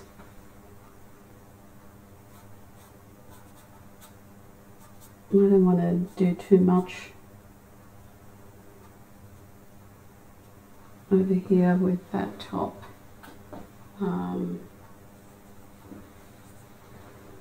Maybe put a bit of light, but not competing with anything else. And down here, a little dab for her earring, but I can't make that too dark because it's on the dark side of the dark side of the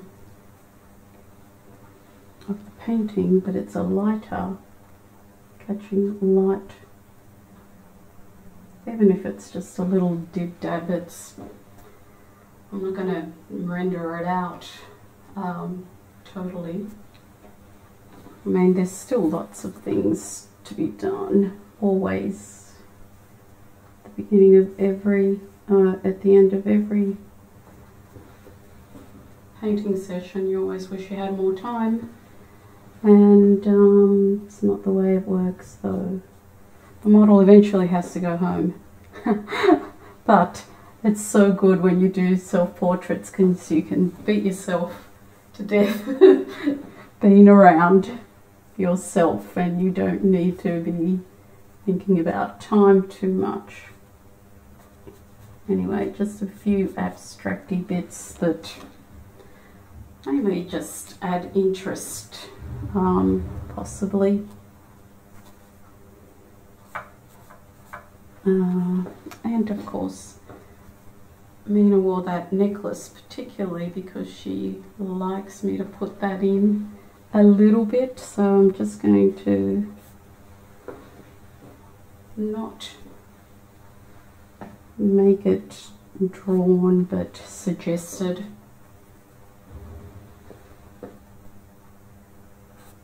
And sometimes I think it's just better to flick your wrist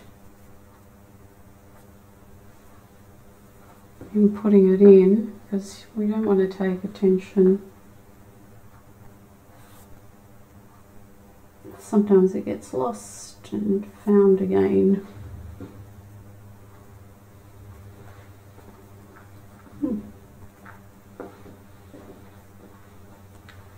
So there's some sort of little dark.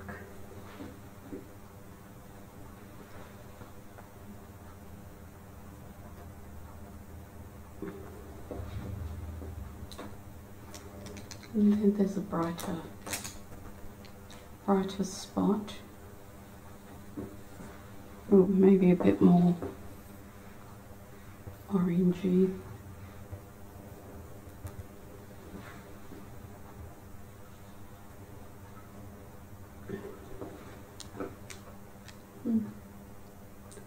Maybe it's a bit catchy.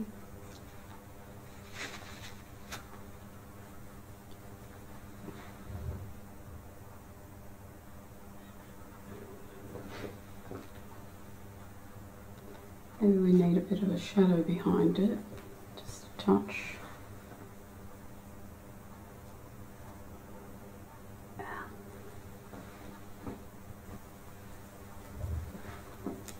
A couple of little shadows.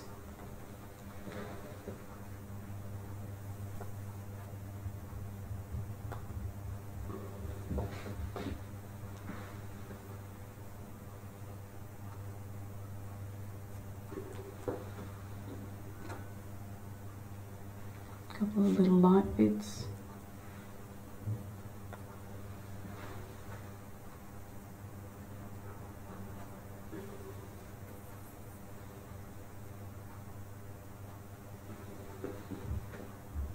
Brighter.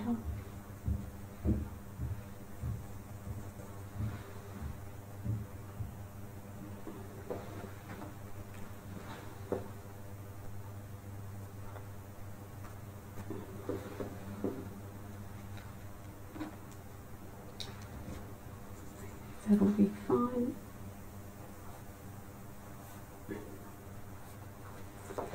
And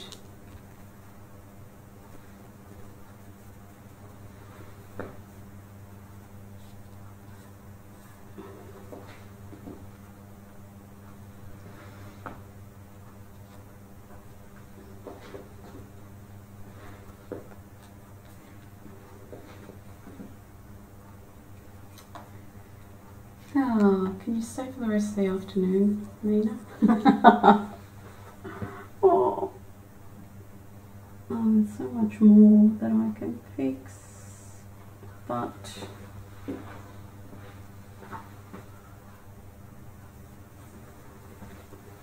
somewhere along the line you have to call it a day.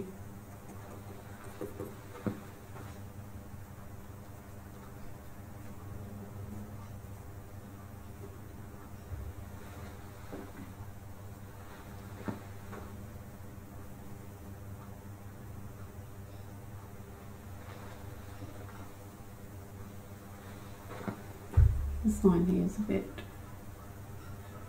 overwhelming.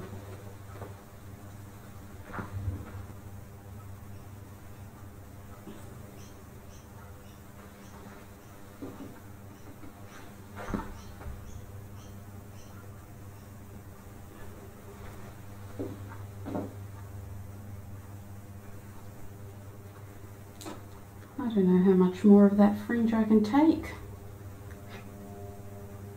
Am I kidding?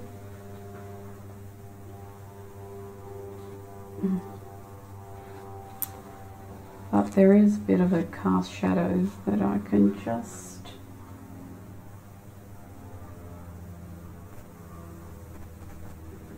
maybe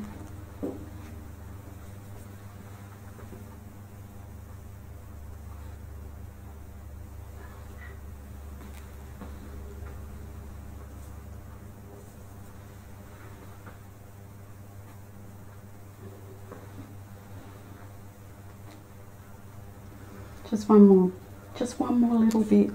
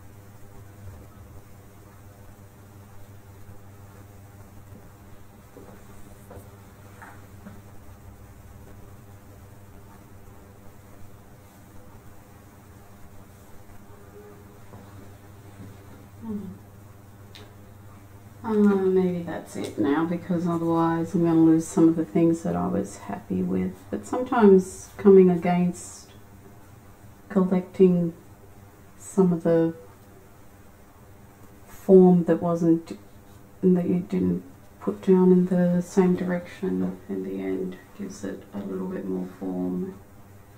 So overall, just one more thing. Thanks, Mina. Just one more thing.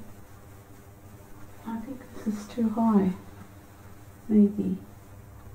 Ah.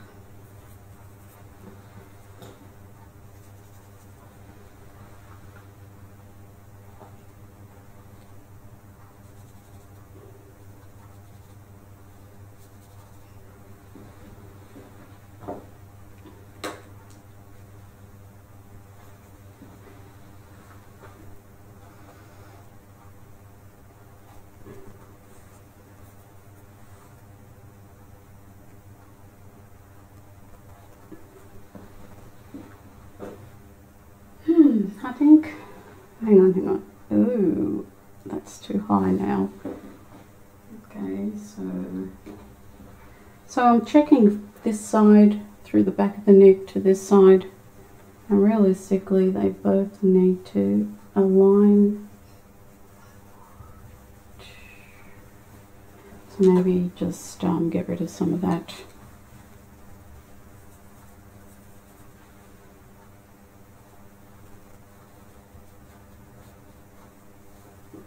And this is when I love paint, because I can just push it around.